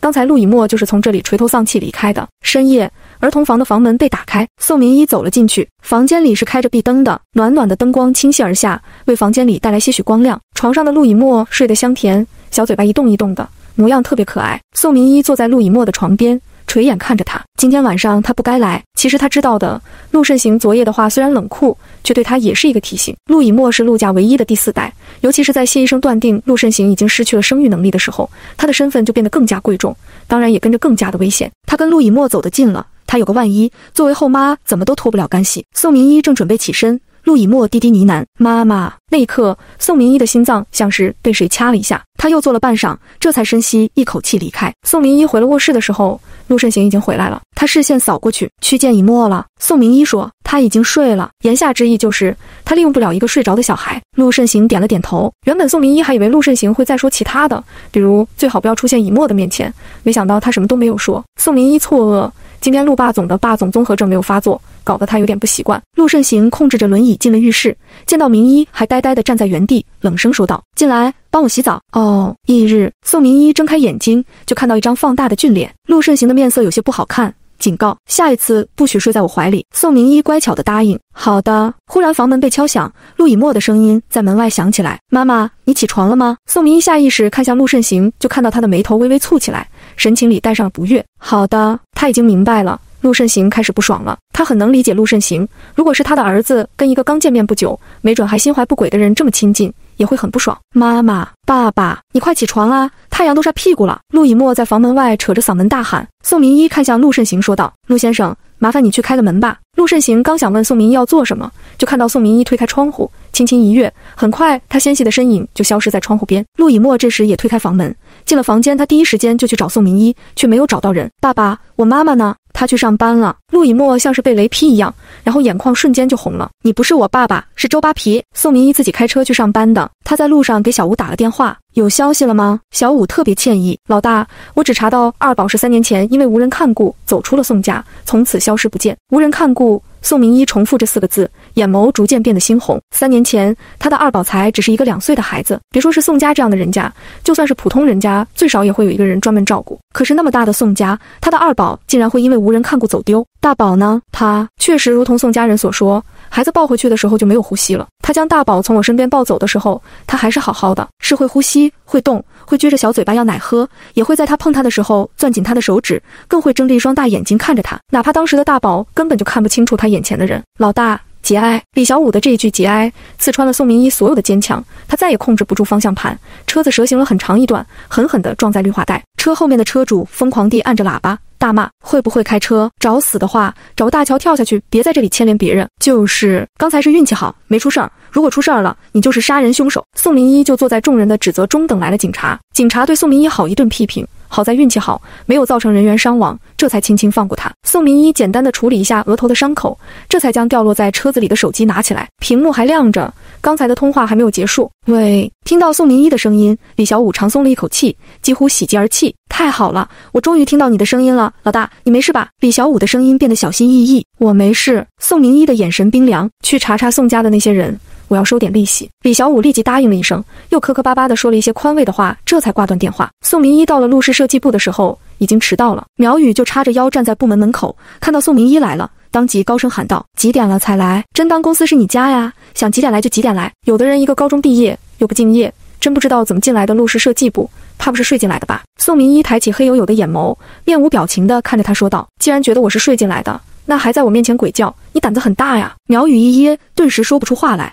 他涨红着一张脸，指着宋明一拟了半天才撂下一句话：你给我等着，我早晚要让你滚出陆氏的设计部。苗宇走了之后，坐在他一旁工位上的韩冰冲着他竖起大拇指：宋明一，你好刚啊，敢跟苗宇这么说话。苗设计师心胸大度，不会跟我计较。韩冰一脸佩服，而后小声提醒：你要小心点，马上就是设计部的笔试了，苗宇怕是会借着这个机会为难你。第20章，明一回到我身边来。笔试？宋明一愣了一下，谢谢，你太客气了。韩冰见到宋明一态度很好，有些意外，他有意跟宋明一好好相处，就跟他多说了几句。恰好被走出来的郑婉如看到，他的视线轻飘飘扫过去，他还没有开口，身后的王助理就站出来大声呵斥：都嚷嚷什么？这里是设计部，不是菜市场，你们更不是菜市场的鸭子，谁要是再瞎嚷嚷，就给我滚出陆氏，哪怕有后台也没有用。韩冰吓得连忙低下头，其他人更是连大气都不敢喘。郑婉如这才上前一步说道：这次的笔试跟往常一样分成2组，获胜的一组优秀的作品会被公司采纳，就会上市销售，并且将会获得销售分成。同组的人不仅能分到奖金，还会记在绩效上。至于输的，需要打扫公司1个月，并且扣除这个月的奖金奖励获胜的组。说完之后，郑婉如就以抽签的方式分了组，定好了，组长就离开了。苗雨端着一杯咖啡，笑着走过来，放在一个穿着干练的女人面前，喝吧。手工磨得归下。刘甜甜诧异地看着苗雨，你脑子进水了，还是不正常了？作为设计组最老牌的首席设计师，每一次分组都以他们2个为首，两个人在私下里也不对付。苗雨自认为跟郑婉如更加亲近，每一次看到刘甜甜都是鼻孔朝天，翻着白眼看人，现在竟然亲自端了她的宝贝咖啡过来，简直是跟天上下红雨一样稀奇。苗雨说，我主要是心疼你啊，本来平时就不是我的对手了，现在还多了这么一个大累赘，这一次肯定要输惨了。咱们作为多年同事，我于心不忍，又没有任何办法，就只能给你送一杯咖啡了。哦，那就多谢了，你这么有心，那就给我们组的成员每人1杯好了。如果苗组长肯亲手磨，再煮一下，那我们就好开心了。苗雨顿时沉下脸来，刘甜甜，你在做梦吗？没有啊，我这是给你机会，给我机会。也对呀，人家宋明一可是有后台进来的，虽然学历低，能力也没有，但是人家能睡啊，没准就是你们组送上一坨狗屎，也会让你们赢。那样的话，我们也认了，甘愿认输。苗雨这话一出，跟他同组的组员当即怒了，一个个对宋明一怒目相视，真不知道上面的人怎么想的。明明陆氏的设计部都是精英，偏偏要塞进一个臭鱼烂虾。既然是关系户，就找个保洁的工作不好吗？非要做设计师，难不成有这么一个名头就能高级了吗？没准是觉得能给自己罪犯的身份镶个金边呢。刘甜甜扫视了一眼，说道，苗组长这是认定自己要输了，所以就玩舆论吗？如果是这样的话，你们就先认了，没关系，我们会帮助你们的。谁说我们会输了？这一次我们一定会赢，到时候再让郑经理考虑设计部是否需要2个首席设计师。苗雨撂下这一番话，气势汹汹地走了。刘甜甜啧了一声，她看向宋明一说道，你就正常发挥，不要理会苗雨，他那个人就是长了一张臭嘴。宋明一有些意外，你相信我？信啊，我查过你的个人资料，你是高中毕业没错，可你大学读的确是清大的设计系，并且在校期间成绩十分优秀，我还看过你简历后来设计的作品，很惊艳。我想如果那些作品都是你设计的，这一次咱组肯定不会输。那些作品是我的。还有你刚才说的不对，咱组不是不会输，而是一定会赢。宋明一说的平淡，就好像是在说有我出手就一定会赢一样。刘甜甜虽然觉得宋明一太狂了，要知道苗雨那个人虽然讨厌，但是实力不错，这样的比试有输有赢，算是半斤八两。不过他也没说什么，只是拍了拍宋明一的肩膀，比了一个加油的手势。宋明一看着刘甜甜元气满满的身影，嘴角勾了一下。这时他的手机响了起来，是李小武发来的消息。当看清楚内容的时候，有些意外，旋即唇角的笑容变得冰冷起来。下班的铃声一响，宋明一拿上东西就准备离开，然而却在办公室的门口碰到了一个很意外的人，许世修。明一，许世修是等了很久了，看到宋明一就朝着他大步走过来。他长得很好，一张面容清雅秀美，气质端方，一眼就让人觉得他陌上人如玉的贵公子。宋明一也有些意外，你怎么来了？我看你呀，听说你现在进了陆氏设计部了，就想着无论如何都要来看看我家厉害的明一。宋明一语气亲昵，伸出手去摸宋明一的头。宋明一看着许世修，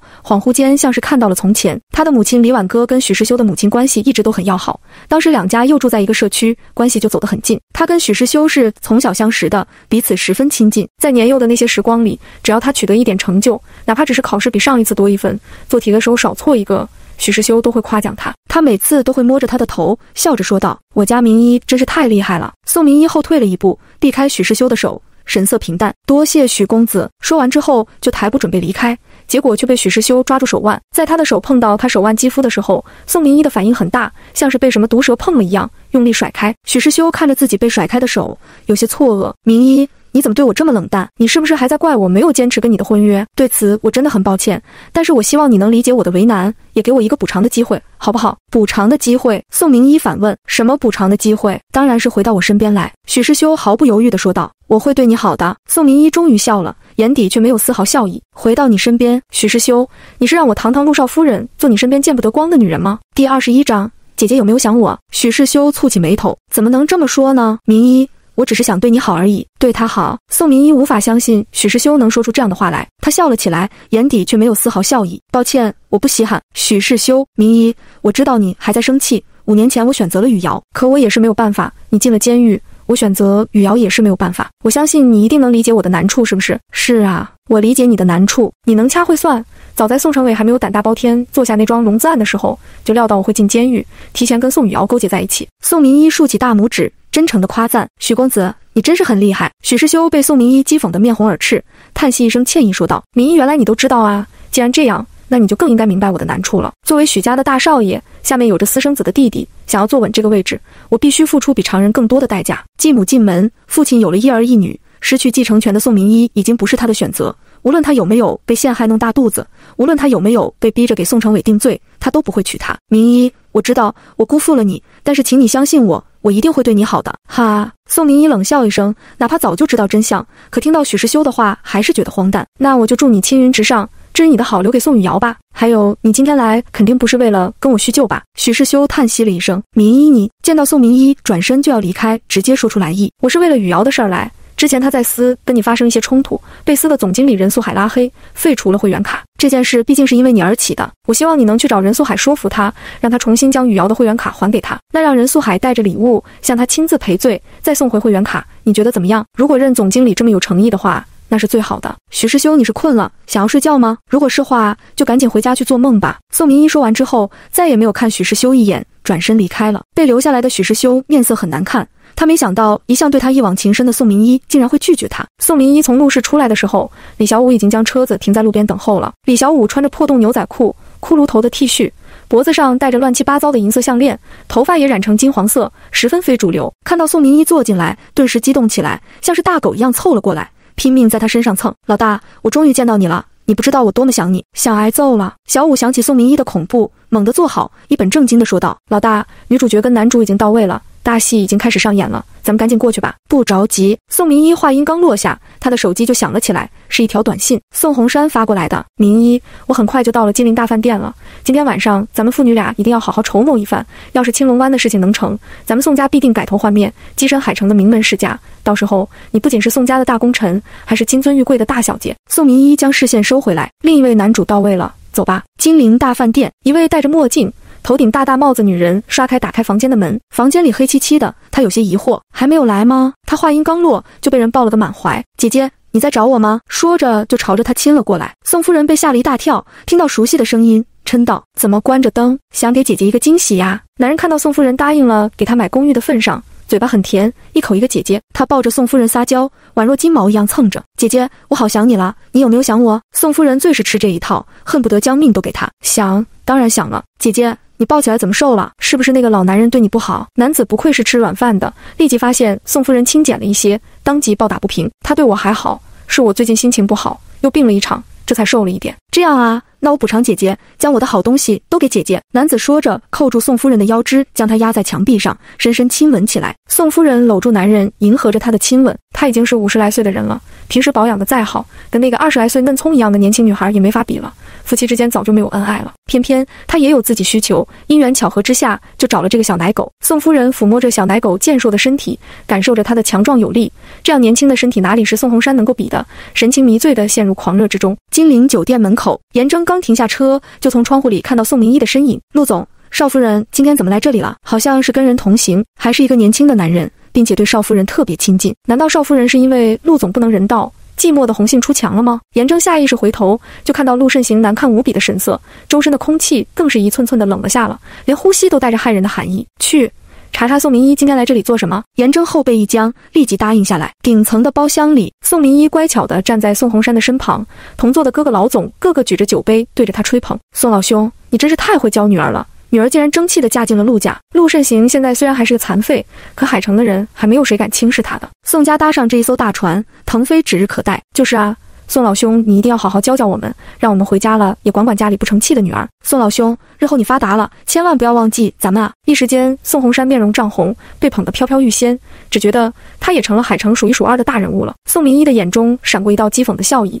被人家吹捧几句就飘成这样，要不是妈妈当初的安排，宋氏早就破产了。宋红山哪里还有此刻的风光？可惜也很快到头了。第22章。警察扫黄。宋明伊找了一个借口从包厢离开，他刚到消防通道，小武就连忙招手：老大，你快来看，这战况好激烈了。他将手机递给宋明伊，一脸惊叹：没想到你这个继母在床上这么骚啊，就是你那个老爸有点可怜，头顶都绿成青青草原了。宋明伊对宋夫人的风流韵事不感兴趣，就说道：安排好了吗？当然安排好了，由我出马，这场大戏出不了问题。宋明伊点了点头，他刚回到包厢，宋红山就将他叫到身边：明伊，这是你吴伯伯，小时候还抱过你。宋明伊端起酒杯，吴伯伯好，我敬你一杯。说着，他端起一杯酒，仰头喝下去。吴总觉得很有面子，连连夸赞宋红珊会教女儿。宋红珊兴奋的脸庞都红了，看着宋明伊的眼里多了几丝温情。宋明伊适时提起宋夫人，我刚才看到阿姨也到这边来了。此时楼上，宋夫人正跟小狼狗激战不休，忽然套房的大门被狠狠踹开，穿着制服的警察冲了进去，大声喊道：警察扫黄！说着飞快冲进来将两个人制服。宋夫人都还不知道发生了什么，就被强行铐住。被带走的时候，所有人都围了过来。这些年宋夫人一直都很高调，在网络上营销她豪门的贵妇的身份，也算是一个不大不小的网红。再加上宋家最近跟陆家的联姻，经过走廊的时候很快就被人认出来了。天哪，被抓走的那个人不是宋家的主母沈玉梅吗？对，就是他。宋家这事儿犯什么事儿了？怎么连他都被抓了？好像不是宋家犯事儿了。这一次来的警察是扫黄办的。还有你们快看，宋夫人身旁的男人并不是宋总，这男人好年轻啊，就是个小狼狗吗？还是这些富家太太会玩？沈玉梅一向最在意脸面，平日里哪怕出个门都要化个全妆，端坐架子，现在却因为跟男人开房被抓了。周围那些观众一边吃瓜一边对脸拍，沈玉梅崩溃了，不要拍了，你们不要拍了。此时楼下的包厢里，宋红珊放下酒吧，满脸红光地说道：太太在这边，那我得去看看，这些年她为我养儿育女也不容易。明一，你跟我一起过去。宋明一答应下来，其他老总也说，那我们也得过去向嫂子问个好。就是咱们一起去。宋红珊被这样众星拱月，心情大好，就呼朋唤友的带着10来号从包厢出来。就在这时，恰好跟被警察压着的沈玉梅撞在一起，宋红珊都懵了。沈玉梅看到宋红珊，当即大喊大叫起来：红珊，你快来救救我呀，快来救我呀！宋红珊压下心里不好的预感，快步上前：警察同志，这是不是有什么误会啊？这是我妻子，咱们有话好好说。倒不是他多么想救沈玉梅，而是再闹下去，宋家的面子都要丢尽了。警察面无表情，这两个人涉嫌在房间里进行黄色交易，我们要带回警察局调查。家属如果想保释，请到警察局办理保释手续。黄色交易，宋红珊像是被雷劈了一样，跟在他们身后的那些个老总个个面面相觑。没想到就想拍个马屁，竟然碰到这样的事儿。还别说啊，这个沈玉梅的身材还真挺辣，也挺会玩的，找这么年轻的，难道是在内涵老宋年老体衰，哪方面不行？几个老总在暗地里交换着眼色，然后找了一个借口离开了。事情办完了，宋明一也准备走人，却被宋红珊叫住。他面容涨红，眼底闪烁着骇人的光芒。是不是你做的？什么？宋明一一脸无辜。你妈的事儿，我妈早就死了，怎么可能会偷人呢？宋明一的语气平淡。宋红珊再也忍不住了，猛地冲过去，抬手就往宋明一的脸上扇。宋明一抬手扣住宋红珊的手，嘴角带着淡淡的笑容。宋先生，好端端说着话，你怎么打人呢？宋明一，你知不知道这样会毁了宋家？这对你有什么好处？宋红珊气急败坏，她都无法想象今天之后他们都会怎么议论她。她的脸丢尽了，宋家的脸也丢尽了。宋先生的指控太严厉了，我可不敢承认。别以为你不承认，我就能相信你的狡辩。今天下午一直不理会他的宋明一忽然打了电话说，之前看到了陆慎行青龙湾项目的计划书，约他详谈。本来只有他们两个人，莫名的碰到刚才那几个，他们虽然都是一个场面上的，但是那几个人最是大嘴巴，看到这样的事儿还不宣扬的满世界都是去。况且这件事儿又惊弓，闹得还沸沸扬扬的，他就是有通天的能力也压不下去啊。宋明一这个女人是摆明了要毁了玉梅，要毁了宋氏。宋明一看着宋红珊气急败坏的样子，浅笑着：宋先生，容我提醒你一下，你现在最重要的是赶紧去警察局保释你的太太，保住你的宠妻人设，以及尽快公关，否则等各位网友挖出更多实锤照片，宋氏被影响的就更大了。宋红珊怒视宋明一，可又必须承认他说的是对的，顾不上其他的，急匆匆地走了。宋明一看着宋红珊焦急的背影，眼底满都是冷意。这只是一个开始，他跟妈妈曾经失去的东西，将会从这二位身上一点点讨回来。希望他的好父亲跟好继母能多坚持一阵。事情圆满结束了，宋明一正准备掏出手机给小五打电话的时候，身后传来鼓掌的声音，啪啪。宋明一回头看了一眼，就看到陆慎行坐在轮椅上被严正推了出来。陆慎行真诚的夸赞：不错，这场戏不错。宋明一一脸茫然：陆先生，你在说什么？我在说刚才扫黄的这一场大戏排得很不错。宋明一更加无辜，扫黄那是警方的职责所在，跟我有什么关系？很好，无论谁逼问你，也就只能这一句话。宋明一眨着眼睛，满梁纯良，无论谁问我，我都只会说实话。很好，陆慎行像是很满意，希望你能一直记住宋夫人的惨状，不会跟她犯相同的错误。第23章，把我妈妈还给我。什么叫不要犯跟沈玉梅相同的错误？宋明一愣了一下，很快反应过来，陆慎行只怕早就看到他了，也看到他跟小五同行了。宋明一没有解释，只是淡淡说道：陆先生放心，在跟你解除婚姻关系之前，我绝不会对不起你。言下之意是，解除婚姻关系之后，陆慎行就管不着他了。这话听起来也没什么问题，就是莫名听起来不爽。陆慎行脸上的神色冷了一些，示意严征推着轮椅上车。等坐进车子里，陆慎行见到宋明伊还站在原地，视线扫了过去，还愣着做什么？上车。行驶的黑色布加迪威龙里气氛沉寂，连呼吸都忍不住放轻了，生怕声音太大惊扰到什么。宋明伊正襟危坐，心里很是后悔，早知道他就不应该上车，应该自己坚持回公司。忽然他注意到车窗外的情况，有些惊愕。你要回宋家老宅？我还不想回老宅，我要回陆氏加班。陆慎行的唇角扬起来一点，声音冰冷。怎么，你想在我这个老板面前表现你的努力勤奋吗？如果是话，我只能很抱歉地告诉你，用错方法了。我生平最讨厌投机取巧的人。陆慎行的疾言厉色让正在开车的严征都忍不住透过后视镜看了一眼，他不确定地想，陆总好像是在生气。不对，严征下一秒就否认自己想法。这次陆慎行醒来，即使他这个助理也摸不清楚他的想法了。宋明伊没想到陆慎行会这么说，片刻之后垂着眼睑说道，倒也不是多么喜欢加班，只是暂时还不想回陆家。陆家有陆以沫，无论他多么自认为自己是冷心冷肺的人，面对陆以沫他的一颗心也冷硬不起来。陆慎行愣住了，怎么都没想到宋明伊竟然会这样说。在这一刻，陆慎行觉得自己特别残忍，可这个念头也只有片刻就被他压了下去。这么拙劣的卖惨，他会上当的话也就太蠢了。掉头去陆氏，陆慎行淡淡说道，既然你想去加班，那我就成全你。警察局，沈玉梅跟他那个小奶狗刚被带警察局时间不长，宋红山就带着律师来了，手续很快就办好了。宋红山去拘留室接了沈玉梅回家，沈玉梅小跑着跟上，他看着宋红山可怖的面色，心里一颤，旋即怒意涌上心头，三两步上前抓住宋红山的衣袖，红山，你一定要为我做主，这一切肯定是有人在搞鬼。想到他被警察带走的时候，在宋红山身边看到宋明伊，立即尖叫着说道，是宋明伊，肯定是他搞的鬼，他就是想要害得我身败名裂。宋红山抬手一巴掌甩过去，啪！沈玉梅被宋红山抽得倒在地上，她捂着火辣辣疼痛的脸庞，难以置信地看着宋红山，打我，你竟然打我！你说这件事是宋明伊策划的，可你跟这个男人的来往是2年前就有的，那个时候宋明伊还在监狱里关着，他有这个本事在监狱里操控你跟谁在一起吗？宋红山咬牙切齿，神情阴沉可怕，想到刚才在路上收到的妻子的床照，他恨不得生撕了这个女人。他对她千依百顺，还将她娶回家做金贵的宋太太，他竟然是这么回报她的。沈玉梅心脏颤了颤，没想到在这么短时间，宋红山竟然将事情都查清楚了。沈玉梅不肯承认，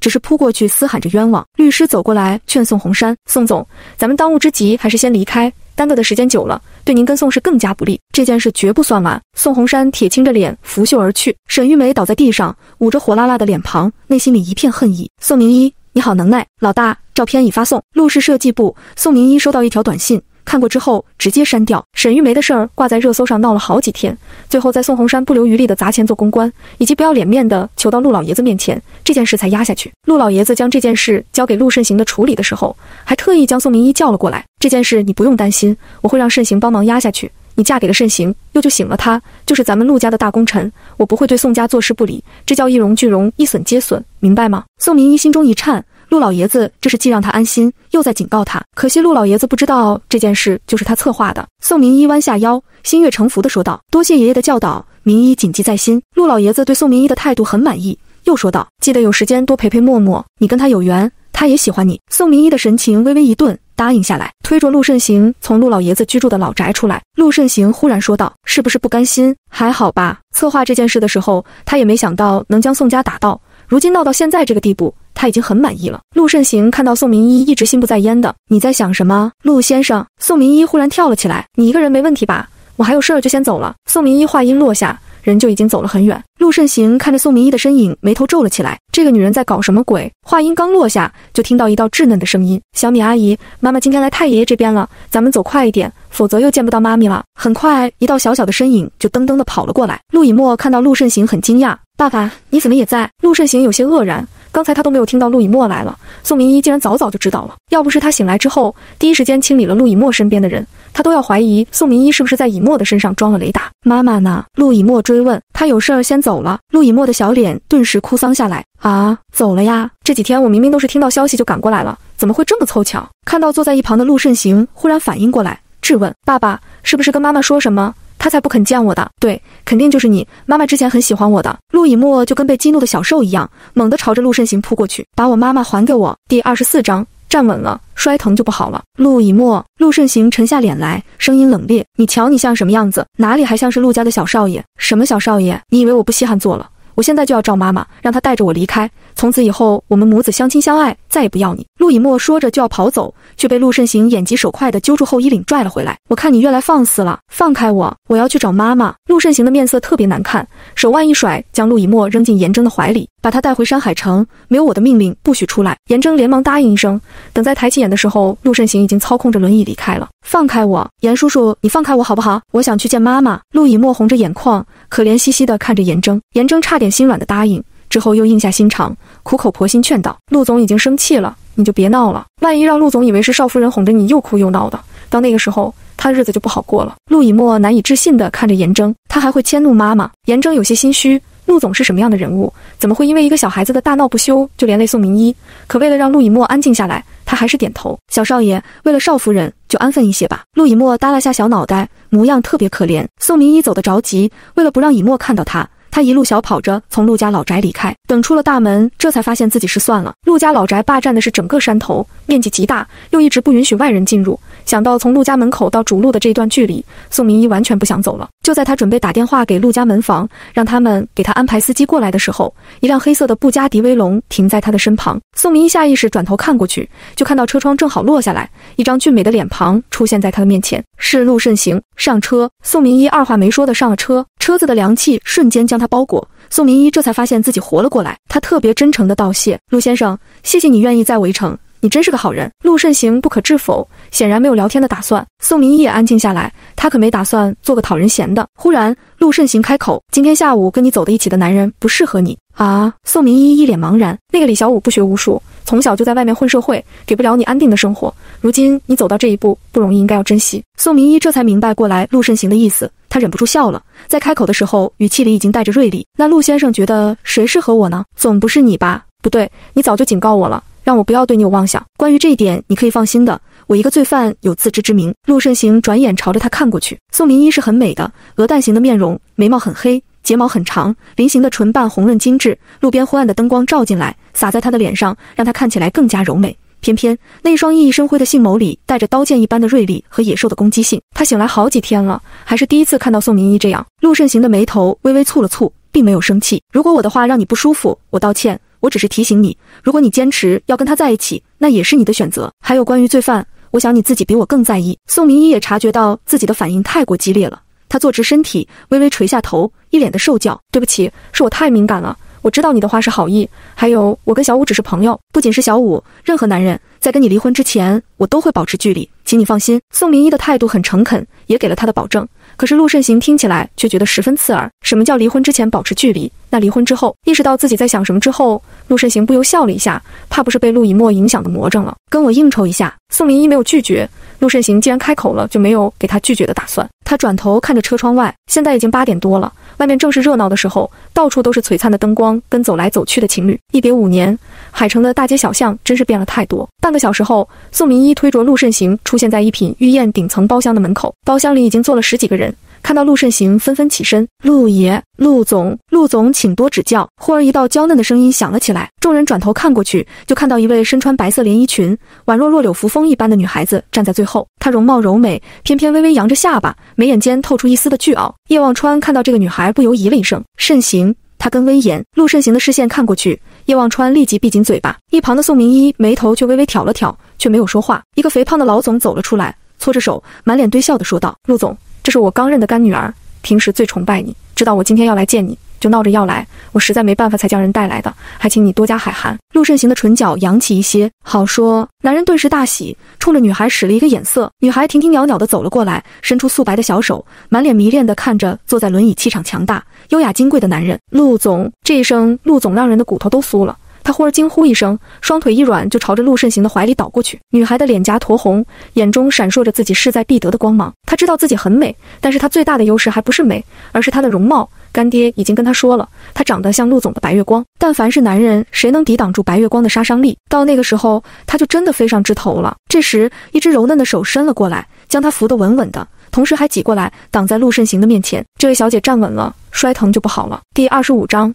他得罪的是我太太。女孩的面色骤然变了，声音尖锐：你是谁？谁让你用你的脏手碰我的？宋明一认真的回答：我是宋明一，陆慎行的老婆，按规矩你应该称呼我一声陆少夫人。陆少夫人。女孩显然是知道宋明伊来历的，神情顿时变得不屑。不过是一个小的罪犯，平时连跟我们提鞋都不配，真不知道怎么进的一品御宴，又怎么混到 VIP 包厢的。宋明伊扫了陆慎行，见到他坐在轮椅上，神情淡淡的，像是压根没有听到一样。好的，他明白了，这是让他自己解决。宋明伊笑眯眯地说道，我的身份自然是不够踏进这一品御宴的，但是我嫁得好，我老公有资格，是不是？老公。宋明伊的声音太娇，像是要滴出水来。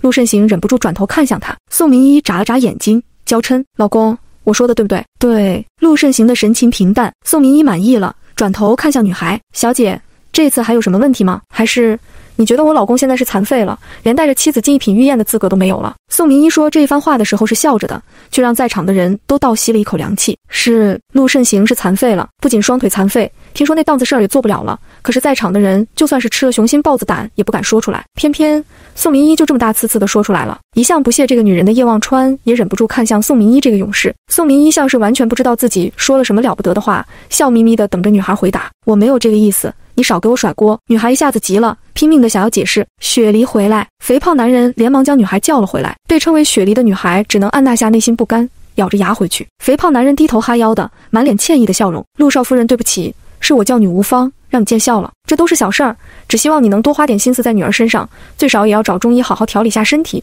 不能总是腿软发软，你说呢？胖男人一脸感激，多谢陆少夫人的提醒，明天我一定找好的中医为雪梨好好调理。宋明一笑了笑，没有再说话，之后也没有任何人揪着这件事不放，这就是像是一个无关紧要的小插曲一样，很快被大家无视了。叶望川却用审视的目光看着宋明一，低声在陆慎行的耳边说道，陆老大，你这个冲喜新娘好像是不一般，是吗？陆慎行神情淡淡的，是，一般的女人可没有这么大胆。陆慎行很赞同，的确一般女人可不敢将自己的继母送进监狱的。众人很快就落座敬酒，推杯换盏间，气氛就热络起来，亲密的好像大家都是久别重逢的亲兄弟一般。雪梨不甘心放过这个机会，要知道她拼命表现才被肥胖男人选中送到陆慎行眼前的。她忽然端着酒杯站了起来，众人的视线集中过来，雪梨扬了扬下巴，露出自己精致的面容。我常听干爹说，陆氏对咱们家多有提携，遇到陆总之后要心怀感激，心存回报。我运气好，真的遇到了陆总，就想敬陆总一杯，希望你能给我一个回报的机会。女孩就那么俏生生站在那里，如同一株娇俏的花，这样的女孩口口声声要回报她，但凡是男人都很难拒绝。陆慎行的视线落在雪梨的眉眼间，久久不曾移开视线。在场的人慢慢安静下来，有的人已经冲着肥胖男人竖起大拇指，还有一些人十分懊恼，怎么能因为听说陆慎行不怎么行了，就放弃送女人了？女人不一定都要睡，放在身边养眼也不错。更何况男人想要玩弄一个女人，方法可多的是。这时陆慎行忽然开口，陆太太，你怎么说啊？宋明一真吃瓜起得起劲，没想到忽然轮到他头上，他哈哈笑着，我觉得挺好。雪梨脸色一喜，看着宋明一都多了几分顺眼，没想到这个罪犯还挺心胸宽广。陆慎行的鼻音微微上挑，声音里有着说不出的性感。宋明一却听出了其中的含义，立即说道，陆先生身体不好，我也不愿意做寡妇，所以他的酒我就替他喝了。宋明一说着，眉头都没抬地将酒喝完，他视线扫向全场，唇角挂着笑容，还有谁要敬我老公酒？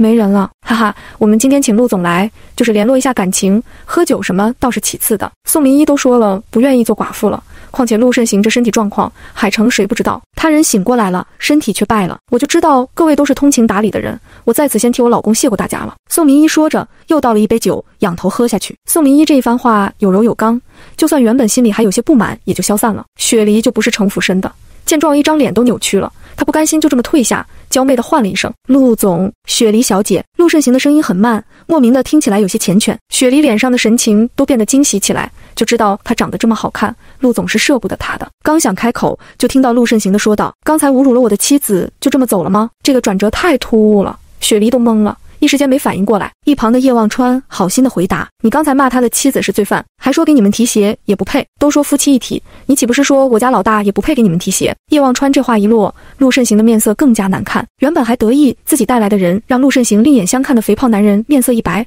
后背瞬间被冷汗湿透了。下一魔他以跟体型不相符的灵活姿势猛地冲出来，一巴掌甩在雪梨的脸上，斥骂道，混账，你个出来卖的也配跟陆少夫人相提并论？巨大的惯性将雪梨都抽在地上，他那张芙蓉面被火辣的巴掌印破坏，被吓得连哭都不敢了。肥胖男人却根本没有管他，他走到陆慎行的面前，将腰弯得很低，这次的事儿都是我安排不周，还请陆总千万不要见怪啊。陆慎行漫不经心的道，他得罪是我太太。第26章，你行的，你棒棒的。宋明一觉得他想骂的有点脏，别以为他不知道陆慎行这是转移仇恨呢。我懂。肥胖男人陪笑着，他又走到雪梨面前，猛地揪住她的头发，粗暴地将她拖过来，推在宋明一面前。宋明一面色顿时沉了下来。你做什么？道歉。我这个干女儿没眼力劲，得罪了陆太太，我这就让她道歉。说着就踹着雪梨让她跪下。够了。宋明一看不下去了，走过去拉起雪梨，你走吧。雪梨双眼通红地怒视着宋明一，眼里是刻骨的恨意。不用你同情。说着猛地推开宋明一，跑着离开了。肥胖男人在一旁连连道歉。陆少夫人，对不起，是我这干女儿年纪小不懂事，你别跟她一般见识。她年纪小不懂事，还不是因为你没有教育好吗？宋明一毫不客气，总把一个女孩推出来算怎么回事儿？肥胖男人一脸尴尬，他也没有想到宋明一这么不给面子，神情里当即闪过恼怒。宋明一却不再理会，转身坐到陆慎行的身旁，挽住他的手臂。老公，我想吃虾。餐桌上的芙蓉虾立即送到陆慎行的面前，他夹了一只放进宋明一的餐碟里。你帮我包吗？宋明一撒娇，人家手疼。陆慎行抬眼看向他，在场的人也看向他，他们就跟看勇士一样，果然是小门小户出来的，真以为陆总给几分脸就能在陆总头上动土了，还敢使唤陆总包虾，吃了雄心豹子胆了吧？然后陆慎行动了，他拿起虾开始给宋明一包，修长的手指灵活地动作着，很快就包好一只放在宋明一面前的餐盘里。宋明一一口吃掉，笑着拍马屁，我老公包的虾就是好吃。然后丝毫不客气地指挥着陆慎行给他端茶递水夹菜，其他人的神情也从震惊逐渐变成麻木。要不是这张脸没问题，他们真怀疑陆总被人调包了。叶望川一开始也跟看笑话一样，然后神情变得郑重起来。要知道，就算是林威严给陆慎行生下一个儿子，跟陆慎行最浓情蜜意的那几年，陆慎行也没这么伺候过他。酒过3巡，陆慎行操控着轮椅去了洗手间，叶望川紧随其后。陆老大，你来真的？什么真的假的？对你那个冲喜新娘，叶望川说道，你对她太骄纵了，要是威严知道了会不高兴。那又如何？宋明一才是陆太太。叶望川惊愕，不是吧？你真打算跟那个冲喜新娘在一起啊？扣扣！洗手间的房门被敲响，一道好听的女声响了起来。打扰了，我就是想问问陆慎行，你好了吗？陆慎行一转头就看到宋明一站在洗手间的门口，他眉头蹙起，你怎么来了？担心你就过来看看。宋明一扬着笑脸走了进来。叶望川没想到宋明一就这么进了男厕，他被吓得差点没尿在裤子上，他忍不住骂了一声卧槽，连忙将裤子拉链拉起来。恼火，你这女人怎么回事啊？谁让你这么进来了？宋明一歉意冲着他微笑，叶公子抱歉，我实在太担心我老公了，不过你也不用的担心，我不会嘲笑你无力的。叶望川一下子炸了，谁无力？谁无力？老子最有力了，陆老大能证明。哦，宋明一的视线在他们中间来回巡视，满眼的八卦。叶望川理直气壮地说道，被陆老大揍的时候，我是兄弟几个里唯一一个能坚持一整夜的人，我很行的。宋明一，不是能被揍一夜就这么骄傲。宋明一努力捧场鼓掌，叶公子你行的，你棒棒的。敷衍了叶望川几句，他又看向陆慎行，可以走了吗？陆慎行轻微颔首，走吧。叶望川一直等到两个人离开好一会儿，这才反应过来，恼火地说道，什么叫你行，你棒棒的？这是在哄孩子吗？气死！更气的是那个女人已经推着陆慎行离开了。宋明一扶着陆慎行坐进车子里，之后跟着坐进去。黑色布加迪威龙车子里，宋明一挨着车窗坐在座位上，跟陆慎行之间隔着足以再坐进一个人的位置。车内很安静，发动机低沉的声音都清晰可闻。你在生气吗？忽然陆慎行开口。宋明一听到陆慎行叫他的名字，宋明一这才转过头，有些不敢置信，你在跟我说话？除了你，这里还有其他人吗？正在驾驶位开车的司机默默心痛了一下，没错，他就是个工具人，工具人不算人，主要很意外。宋明一笑了笑，陆总多虑了，我没有生气，这场婚姻你许我3个月的时间，就只是拿我做挡一下挡箭牌，还是我赚了？陆慎行没想到宋明一直接说出他的目的，他转眼看向宋明一，只见他脸上的神情平淡又恬淡，丝毫没有被利用的愤怒。忽然陆慎行觉得有些看不懂宋明一了，最少有这样心智的女孩，绝不会是资料里那个平庸懦弱甚至有些无能的宋家弃女罪犯。宋明一被陆慎行打量着，表面上不动声色，实际上心里有些紧张，生怕被这个男人看出什么，徒生枝节。半晌，陆慎行说，我总不会让识相又乖巧的人吃亏。宋明一露出微笑，那就多谢陆总了。陆慎行将他送回陆家之后就离开，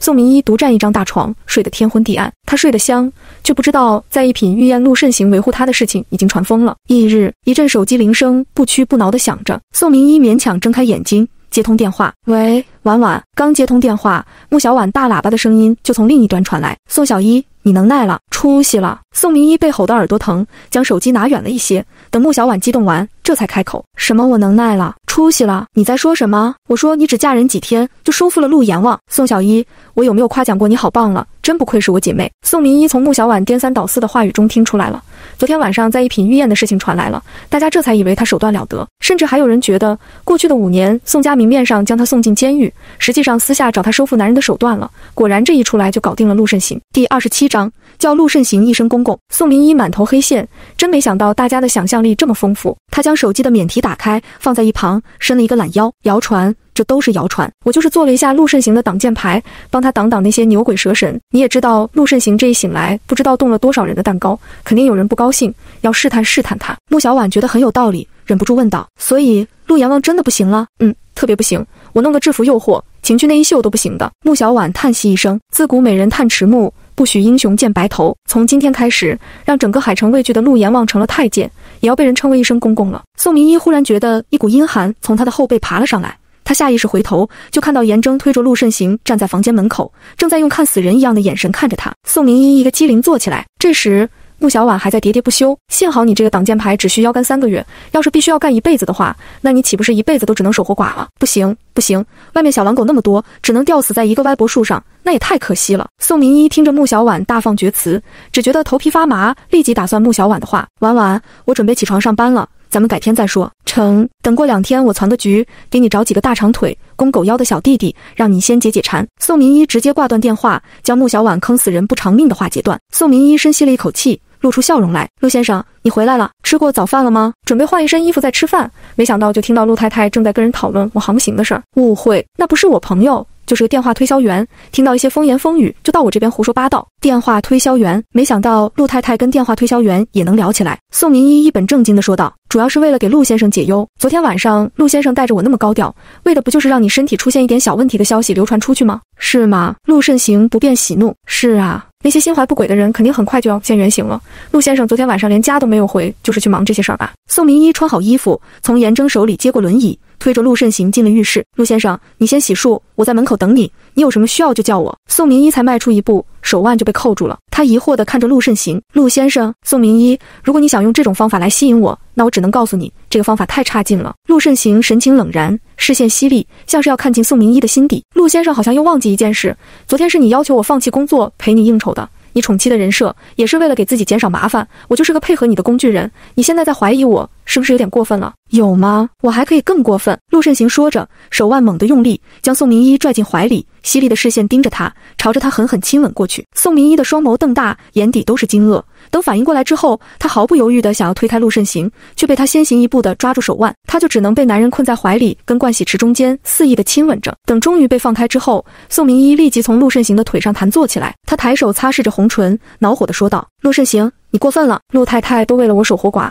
我让你解解馋也是应该的。怎么，在你心里我比不上大长腿公狗腰的小狼狗？陆慎行的神情平淡，语气里甚至含着笑。宋明一后背的汗毛却不由根根竖了起来，他就是口无遮拦。陆先生大人不计小人过，别跟小女生一般见识。陆慎行抬眼，刚才跟陆太太聊天的难道不是电话推销员吗？怎么听你这语气像是认识对方一样？宋明一面不改色，不认识，我只是觉得陆先生这么大度，肯定不会为难一个电话推销员，是不是？陆慎行薄唇勾起一点笑容，如果我说一定要为难呢？一定要为难？宋明一像是有些诧异，然后无所谓说道：那就随陆先生吧。陆慎行意外，不多劝了，我不是劝过了吗？再说了，陆先生哪里是我能劝的？陆慎行看了宋明一半晌，忽而笑了：你真的很聪明，伺候我洗漱吧。宋明一，陆慎行刚踏进陆氏集团设计部，就听到一道声音在他的身后响了起来。他下意识回头，一阵掌风朝着他袭来。宋明一立即躲闪，他躲了过了对方的巴掌，手中的文件夹却被打落在地上，里面的设计图散落了一地。宋明一，你竟然敢躲！宋明一拧着眉头看着宋雨瑶，有些恼火：你发什么疯？发疯？我可不就是发疯了吗？你真是好大胆子，敢算计我妈？算计？宋明一声调微扬，带着些许诧异：我什么时候算计阿姨了？现在我妈都被你弄得出不了门，你竟然还敢否认？我打死你！宋雨瑶又跟个疯子一样冲了过去，跟宋明一厮打。沈玉梅的名声臭了，她作为女儿也连累得不轻，不知道有多少人跟她打听妈妈养小奶狗的事儿，甚至就连许家，她未来的婆婆都来警告她，许家家风清正，由不得媳妇在外面乱来，甚至许夫人还频频约了其他的千金小姐到许家做客，并且让世修哥在一旁作配，一副想换个儿媳妇的架势。这都是因为宋明一，是宋明一的错。宋明一躲闪着宛若疯狗一样的宋雨瑶，因此并没有注意到苗雨捡起地上的设计图。当他看到图纸上的设计图，眼中满满都是惊艳，这张设计图太漂亮，太完美了，别说是她了，就算是郑婉如也没有这么完美的作品。再往下看，竟然是宋明伊，再往下看，竟然是宋明伊。宋明伊怎么会设计出这么完美的作品？他又凭什么设计出这么完美的作品？苗语又嫉妒又憎恨，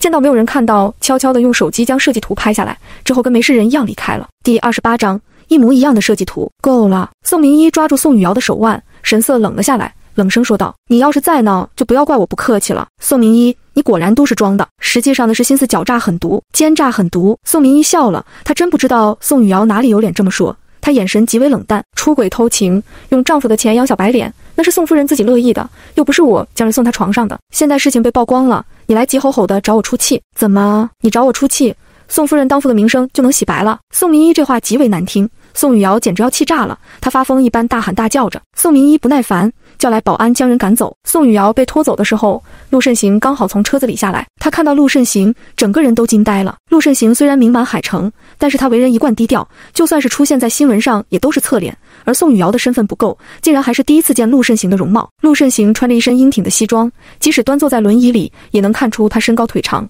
过分俊美的容颜让人移不开视线，浑身气息金贵，周身的气场更加强大。这就是陆慎行。他还一直以为陆慎行醒了也是病老鬼，没想到竟然这么帅。宋明伊也太好福气了，冲喜还能嫁给这么优秀的男人。宋雨瑶特别嫉妒，转瞬想到陆慎行的身体状况，他的面色又好了一些。好在陆慎行现在不行，还是残废，否则看到宋明伊嫁得这么好，他都要气死了。宋明伊踏进设计部的时候是踩着点的，王助理就守在门口，看到宋明伊在9点整打上班卡，忍不住阴阳怪气。有的人就是会算计，生怕早上班1分钟就吃了大亏。宋明伊没理会他，王助理冷哼一声走了。韩冰凑到宋明伊的面前说道：“别理王助理，他呀就是比较严厉，我不会放在心上。你的设计图画的怎么样了？一会儿可就要评选了。”“画好了，我刚进设计部参加一次小组评选的时候，都紧张的画不出设计图，这一次时间又这么短，你还画出来了，厉害了。”韩冰冲着宋明伊竖起大拇指。宋明伊看着韩冰眼里的善意，低声道了一声谢谢。韩冰摆摆手，准备一下吧，一般咱们的评选在9点半，很快就要开始了。然而这一次韩冰却猜错了，这一次的评选改到下午了。下午3点，宋明伊拿着装着设计图的文件夹着大家一起去了会议室。他进去的时候，除了设计部的人，陆慎行的助理严征也在。陆氏集团本来就是依靠服装起家的，哪怕现在陆氏早就开始多元化发展，设计部也并不是陆氏最顶尖的产业。每一次设计部的评选，陆慎行都会派严征过来主持。如果是大型的比赛，或者是每个季度的作品评选，陆慎行甚至还会亲自出现。严征看着宋明伊，冲着他微不可察地点了点头。郑婉如见到人都到齐了，说道：“大家都是老员工了，我也不多说废话，现在大家就依次将设计图交上来。这一次从刘甜甜你带领的 B 组开始。”刘甜甜点了点，先将自己的设计图交上去。刘甜甜的这一次的作品十分亮眼，选择的是现在最为流行的羽毛元素，一袭白色的长裙，裙子是鱼尾裙的设计，十分修饰身材，胸口的地方设计了一圈羽毛，性感的同时又兼顾了雍容华贵。刘设计师这次的作品很棒啊。是啊，特别好看，我都有种想要购买的冲动了。郑婉如也对着刘甜甜点了点头。不错。刘甜甜说了一声谢谢，继续展示其他人的作品。总的来说，这次大家的作品都不差，只是中规中矩的，少了几分亮眼的感觉。接下来要展示的是宋明伊的作品。刘甜甜将宋明伊交上的档案袋拿了出来，她刚将作品拿出来，正准备展示的时候，忽然被制止。等一下。刘甜甜看向苗语，苗设计师，你有什么高见？苗语说道：“作品一份一份的展示太浪费时间了，我觉得还是2份一起吧。现在就把我的作品跟宋明伊的作品放在一起展示。”郑婉如说道：“这个方法不错。”郑婉如都答应了，刘甜甜也不好说什么，只能将位置让开一些，跟苗语同时将手中的设计图放在投影一下。当2张设计图同时出现在大屏幕上，众人一片哗然。怎么回事啊？我是不是眼花了？我觉得我也眼花了，要不然我怎么看到2张一模一样的设计图？宋明伊听到大家的议论，抬眼看过去，果然看到一左一右出现在屏幕上的设计图就是一模一样的，唯一不同的是一张设计图上面的角落里写着他的名字宋明伊，而另一张设计图上则龙飞凤舞的写着苗语的大名。这次变故别说其他人了，就算是宋明伊都很震惊，苗语竟然拿出一张跟他一样的设计图。苗语猛地站了起来，指着宋明伊大声地怒道：“宋明伊，你好大的胆子，抄袭我的设计图还敢堂而皇之地展现出来，你真是太过分了！”苗语骂完又看向郑婉如，一脸委屈地说道：“郑经理，你可要为我做主啊，我的设计图不能让人白偷了，否则咱们陆氏的设计部就成了抄袭狗横行的地方了，你稍安勿躁，这件事我一定会解决的。”郑婉如看向宋明伊，声音顿时变得严厉：“你有什么解释？”宋明伊将视线收回来，淡声说道：“设计图是我没有抄袭。”他的话音刚落下，苗雨就尖叫起来：“你说没有抄袭，那你是在指控我抄袭了？宋明伊，你好大胆子！你一个高中毕业的女混混，偷了我的设计图，现在被当众揭穿，还敢不承认？”宋明伊扫了一眼苗雨，淡声说道：“我说我没有抄袭。”当然有证据。苗设计师作为多年老设计师，肯定知道在每一次画设计图的时候会有设计思路的原稿，现在他们就在我的文件夹里。第29章，将宋明伊赶出去。刘甜甜立即将宋明伊的文件夹拿过来，从里面拿出一叠草稿，翻阅了之后，刘甜甜立即说道：“有设计思路的原稿。”听到刘甜甜的话，众人一片哗然。天哪，竟然真的有！那岂不是苗设计师才是抄袭的人？大家都是这么想的，看向苗雨的神情变得诡异起来。苗雨早就有准备，丝毫不惊慌，反而冷冷一笑，傲然地说道：“你既然有胆子抄袭我的作品，肯定早就做了准备，画几张似是而非的思路原稿有什么难度？反而这样的欲盖弥彰，才能更看出你心怀不轨。”设计部其他人听到苗雨的话，深以为然地点了点头。苗设计师说的太有道理了，要是进去才几年缝纫机就能画出这种等级的设计图，那我第一个报名进去踩缝纫机。对，我也报名。听着大家一面倒的支持，苗雨丝毫不意外，他早预料到，就算宋明伊拿出思路原稿也没有用，她一个高中毕业又坐过5年牢的女人，不管说什么都没有可信度。多谢大家还我清白，你们对我的好，我都铭记于心。苗设计师太客气了，大家都是多年的同事，你的为人我们当然清楚，不维护你维护谁？刘甜甜不相信宋明伊抄袭，她看着他问道：“明伊，你怎么说？这张设计图是我晚上在家里画的。”刘甜甜问道：“有证据吗？有家里人能够证明之前陆慎行见过他画设计图？”苗雨嗤笑：“让家人给你作证。宋明伊，你怎么不说我直接钻进你脑子里偷的你的设计图？”郑经理，事情已经很清楚了，什么时候宣布抄袭者？郑婉如看向宋明伊：“你还有什么想要说的吗？”韩冰特别着急地抓着宋明伊的手腕：“明伊，你不是说设计图是在家里画的吗？那怎么流出来了？你好好想想。”宋明伊拧着眉头，这张设计图是他在陆家画的，苗雨就算是有断通天，也不可能在陆家看到设计图。他想来想去，他唯一的机会就是今天早上。今天早上的时候，宋雨瑶到宋氏来找他的麻烦，设计图被他掉在地上，他隐约记得就是在那个时候苗雨到公司来上班的。这么一来，也就解释了为什么一直是早上进行的评选，忽然改到了下午3点。想要将他的设计图再画出来，也需要时间。今天早上的时候，我的设计图落在地上，我又被纠缠了10来分钟。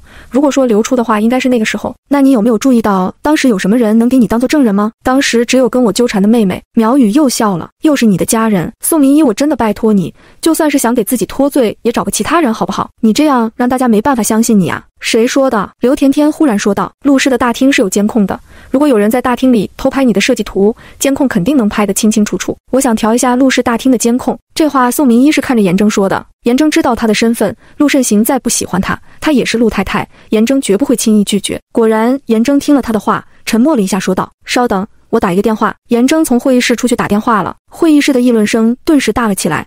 跟苗雨同为 A 组的设计部同事纷纷出言安慰他。苗雨一派大度的模样：“多谢大家的关心，你们不用担心，清者自清。”他话音刚落下，会议室的门就被推开，严征推着坐在轮椅上的陆慎行走了进来。所有的人都跟着站了起来，齐声问好。总裁好。陆慎行的视线扫视全场，之后在宋明伊的身上停留了片刻。严征站出来说道：“好了，开始吧。”安保部的经理走了出来，将监控调出来。在场人目不转睛地看着大屏幕，看着快速闪过的画面，神情都很紧张。只有苗雨垂着头，浑身放松地靠坐在椅子上，被垂下长发遮挡住的唇角微微扬起来，露出得意的笑容。他既然做了这件事，还能留下明显的漏洞吗？果然很快就听到众人惊呼：“什么也没有啊！”对呀，监控的时间怎么从8点50分直接跳到9点半了？这到底是怎么回事？我检查一下。安保部经理立即上前，他对着监控检查了半晌，这才说道：“陆总，今天早上8点50分左右，监控视频坏了，什么都没有拍到。”韩冰十分失望：“怎么会这样？明明只要找到这一段监控视频，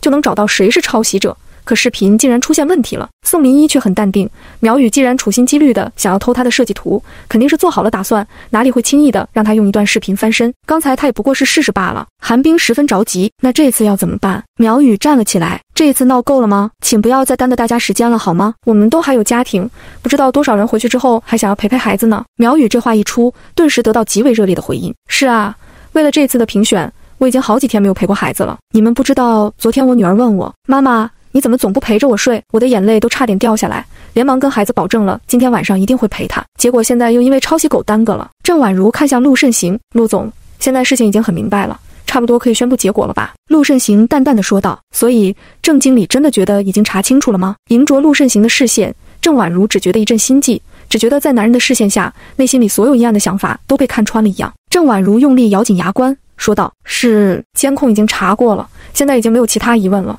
抄袭者就是宋明伊。”他说着看向宋明伊：“宋明伊，你明知道陆氏集团对抄袭者是零容忍，还敢犯，这是不把我们陆氏跟设计部的规矩放在眼里吗？真是好大胆子！”说着，郑婉如叫来保安，将宋明伊给我赶出去，从此之后不能再进去陆氏集团。第30章真相。保安进来看着陆慎行在，一个个不敢轻举妄动。郑婉如见状，神色沉了下来，厉声说道：“你们还愣着做什么？难道等着陆总亲自请你们吗？”保安见到陆慎行没有开口，小心地朝着宋明伊走过去。严正见状，忍不住小声道：“陆总。”陆慎行的眼皮抬起来，刚想开口，就看到宋明伊站了起来。保安见到宋明伊有动作，顿时紧张起来：“你想要干什么？”“干自己应该干的事情。”宋明伊避开保安，大步走到安保部经理的面前：“我可以用一下电脑吗？”“你用电脑做什么？”“我刚才已经尝试着恢复过监控视频了，根本就恢复不了，你不用白费力气了。”“你？”安保部经理怀疑地看着宋明伊说道：“这段监控已经被彻底删掉了，我用了很多办法都恢复不了，还是不要白费力气了。多谢你的提醒，我还是想试试。”宋明伊从安保部经理的手中拿过电脑，冲着他笑了笑，手指就快速地在键盘上敲击着。会议室里顿时响起噼里啪啦的声音。这个时候了，还有心思装模作样，真是不见棺材不落泪。苗雨心里不屑，他站了起来，义正言辞地说道：“我知道宋明伊的阴谋诡计就这么被揭穿，他心里肯定很不痛快，想要再垂死挣扎一下，但是我必须提醒你，承认错误，诚心悔过才是你唯一的出路。”严正也有些心急，小声地说道：“陆总，用不用帮忙？”严正是看不上宋明伊的，这么说吧，就算是陆慎行忽然起了色心，想要找一个女人玩玩，他也不会给陆慎行安排宋明伊，他的身份太低微了。但是不管怎么说，他现在都是陆少夫人，真要是被人以抄袭的罪名赶出去的话，陆总的脸就要丢尽了，弄不好还会被二房当作把柄攻击，连自己的妻子都管不住，又怎么能管理好陆氏集团？先看看宋明伊想要做什么。陆慎行语气平淡，丝毫不担心。苗雨却忍不住催促：“郑经理，现在事情已经很明白了，什么时候能还我公道？”他又说道：“如果咱们设计部连最基本的公平公正都不能保证的话，那我表示很失望，我想其他同事也会很失望。”设计部的人没有说话。废话，谁敢在陆慎行面前随便强出头，又不是混够了。郑婉如站起来看着陆慎行：“陆总，你看这件事耽搁了这么长时间了，是不是也该宣布处理结果了？”陆慎行淡淡说道：“你觉得什么应该宣布，什么处理结果？当然是宋明伊抄袭苗设计师的结果。”郑婉如理所当然地说道：“宋明伊一个高中毕业的罪犯，能知道设计图怎么画吗？他肯定是担心自己完不成任务丢脸，就借机偷拍苗设计师的设计图。宋明伊刚才没有提出其他证据吗？”陆慎行不耐烦地打断郑婉如的话。苗雨说道：“宋明伊说了，设计图是在家里完成的，他的家人看到了他画设计图。”说着，他笑了一下，满眼讥讽：“家人作证怎么算数？我还能找我家人作证呢。”郑婉如听到苗雨的话，面色唰一下子就白了。别人不知道宋明伊口中的家人是谁，他知道啊，陆慎行。那就是说，陆慎行看到过宋明伊画设计图。苗雨还在讽刺，其实刚才应该让宋明伊打电话将人叫过来的，也好看看能跟宋明伊成为共犯的人长什么样子。苗雨，郑婉如打断他的话，冷下脸来：“你在胡说什么？”苗雨愣了愣，他没想到郑婉如会骂，旋即又自以为明白了他的意思：“是我考虑不周，像是这种罪犯的家属，指不定是什么作奸犯科的人，哪里配踏进咱们陆氏集团？给我闭嘴吧！”郑婉如厉声呵斥一声，她有些慌乱地看着陆慎行：“慎行，陆总是我管教不力，这才发生这种事儿。不如这样，既然这件事没有造成什么不好的后果，就这么算了。”陆慎行还没有开口，苗雨就忍不住尖叫：“这怎么能行呢？他抄袭了我的设计图，必须要弄得明明白白的。我同意苗设计师的话，抄袭的事情必须弄明白。”宋明伊说着，将手中的电脑跟投影连接在一起。幸不辱命，监控视频修复好了，究竟是怎么回事，大家自己看吧。投影仪上，一段监控视频正在播放。视频里，宋明伊被一个浑身穿戴着名牌的年轻女孩纠缠，他手中的文件就在这时掉在地上，里面的设计图散落在地上。陆氏的监控摄像头质量很好，能够清楚地拍到地上的那张画稿。很快又有一个人走过来，只见他拿着那张设计图看了一会儿，之后鬼鬼祟祟地用手机拍了下来。等他做好这一切，重新将设计图放回地上之后，就匆匆转身离开。而在他转身的时候，那一张脸正好出现在大屏幕上，赫然是苗雨的样子。会议室里的众人一片哗然，交头接耳地议论起来：“真的是苗设计师偷了宋明伊的作品啊？这不应该是……苗设计师的设计能力也很强啊，根本用不着偷啊。”韩冰弱弱地说道：“苗设计师的能力是很强，但是跟宋明伊设计出的这个作品比起来，那就差远了。”众人赞同，别说是苗雨了，就算是刘甜甜的作品，在宋明伊这一次的作品面前，都显得小家子气起来。可以这么说，宋明伊的作品跟他们已经不在一个水平上了，完全是断层的。可不管怎么样，也不能将人家的作品据为己有啊，这也太恶劣了。苗雨整个人都炸了。他是真的没想到，宋明伊竟然有能力将已经被删掉的作品恢复。听着众人的窃窃私语，苗雨猛地站了起来。不是这样的，这是宋明伊的能力这么强，他完全可以伪造一个假视频来污蔑我。对，就是这样的。郑经理，你要相信我，这些你都是知道的呀。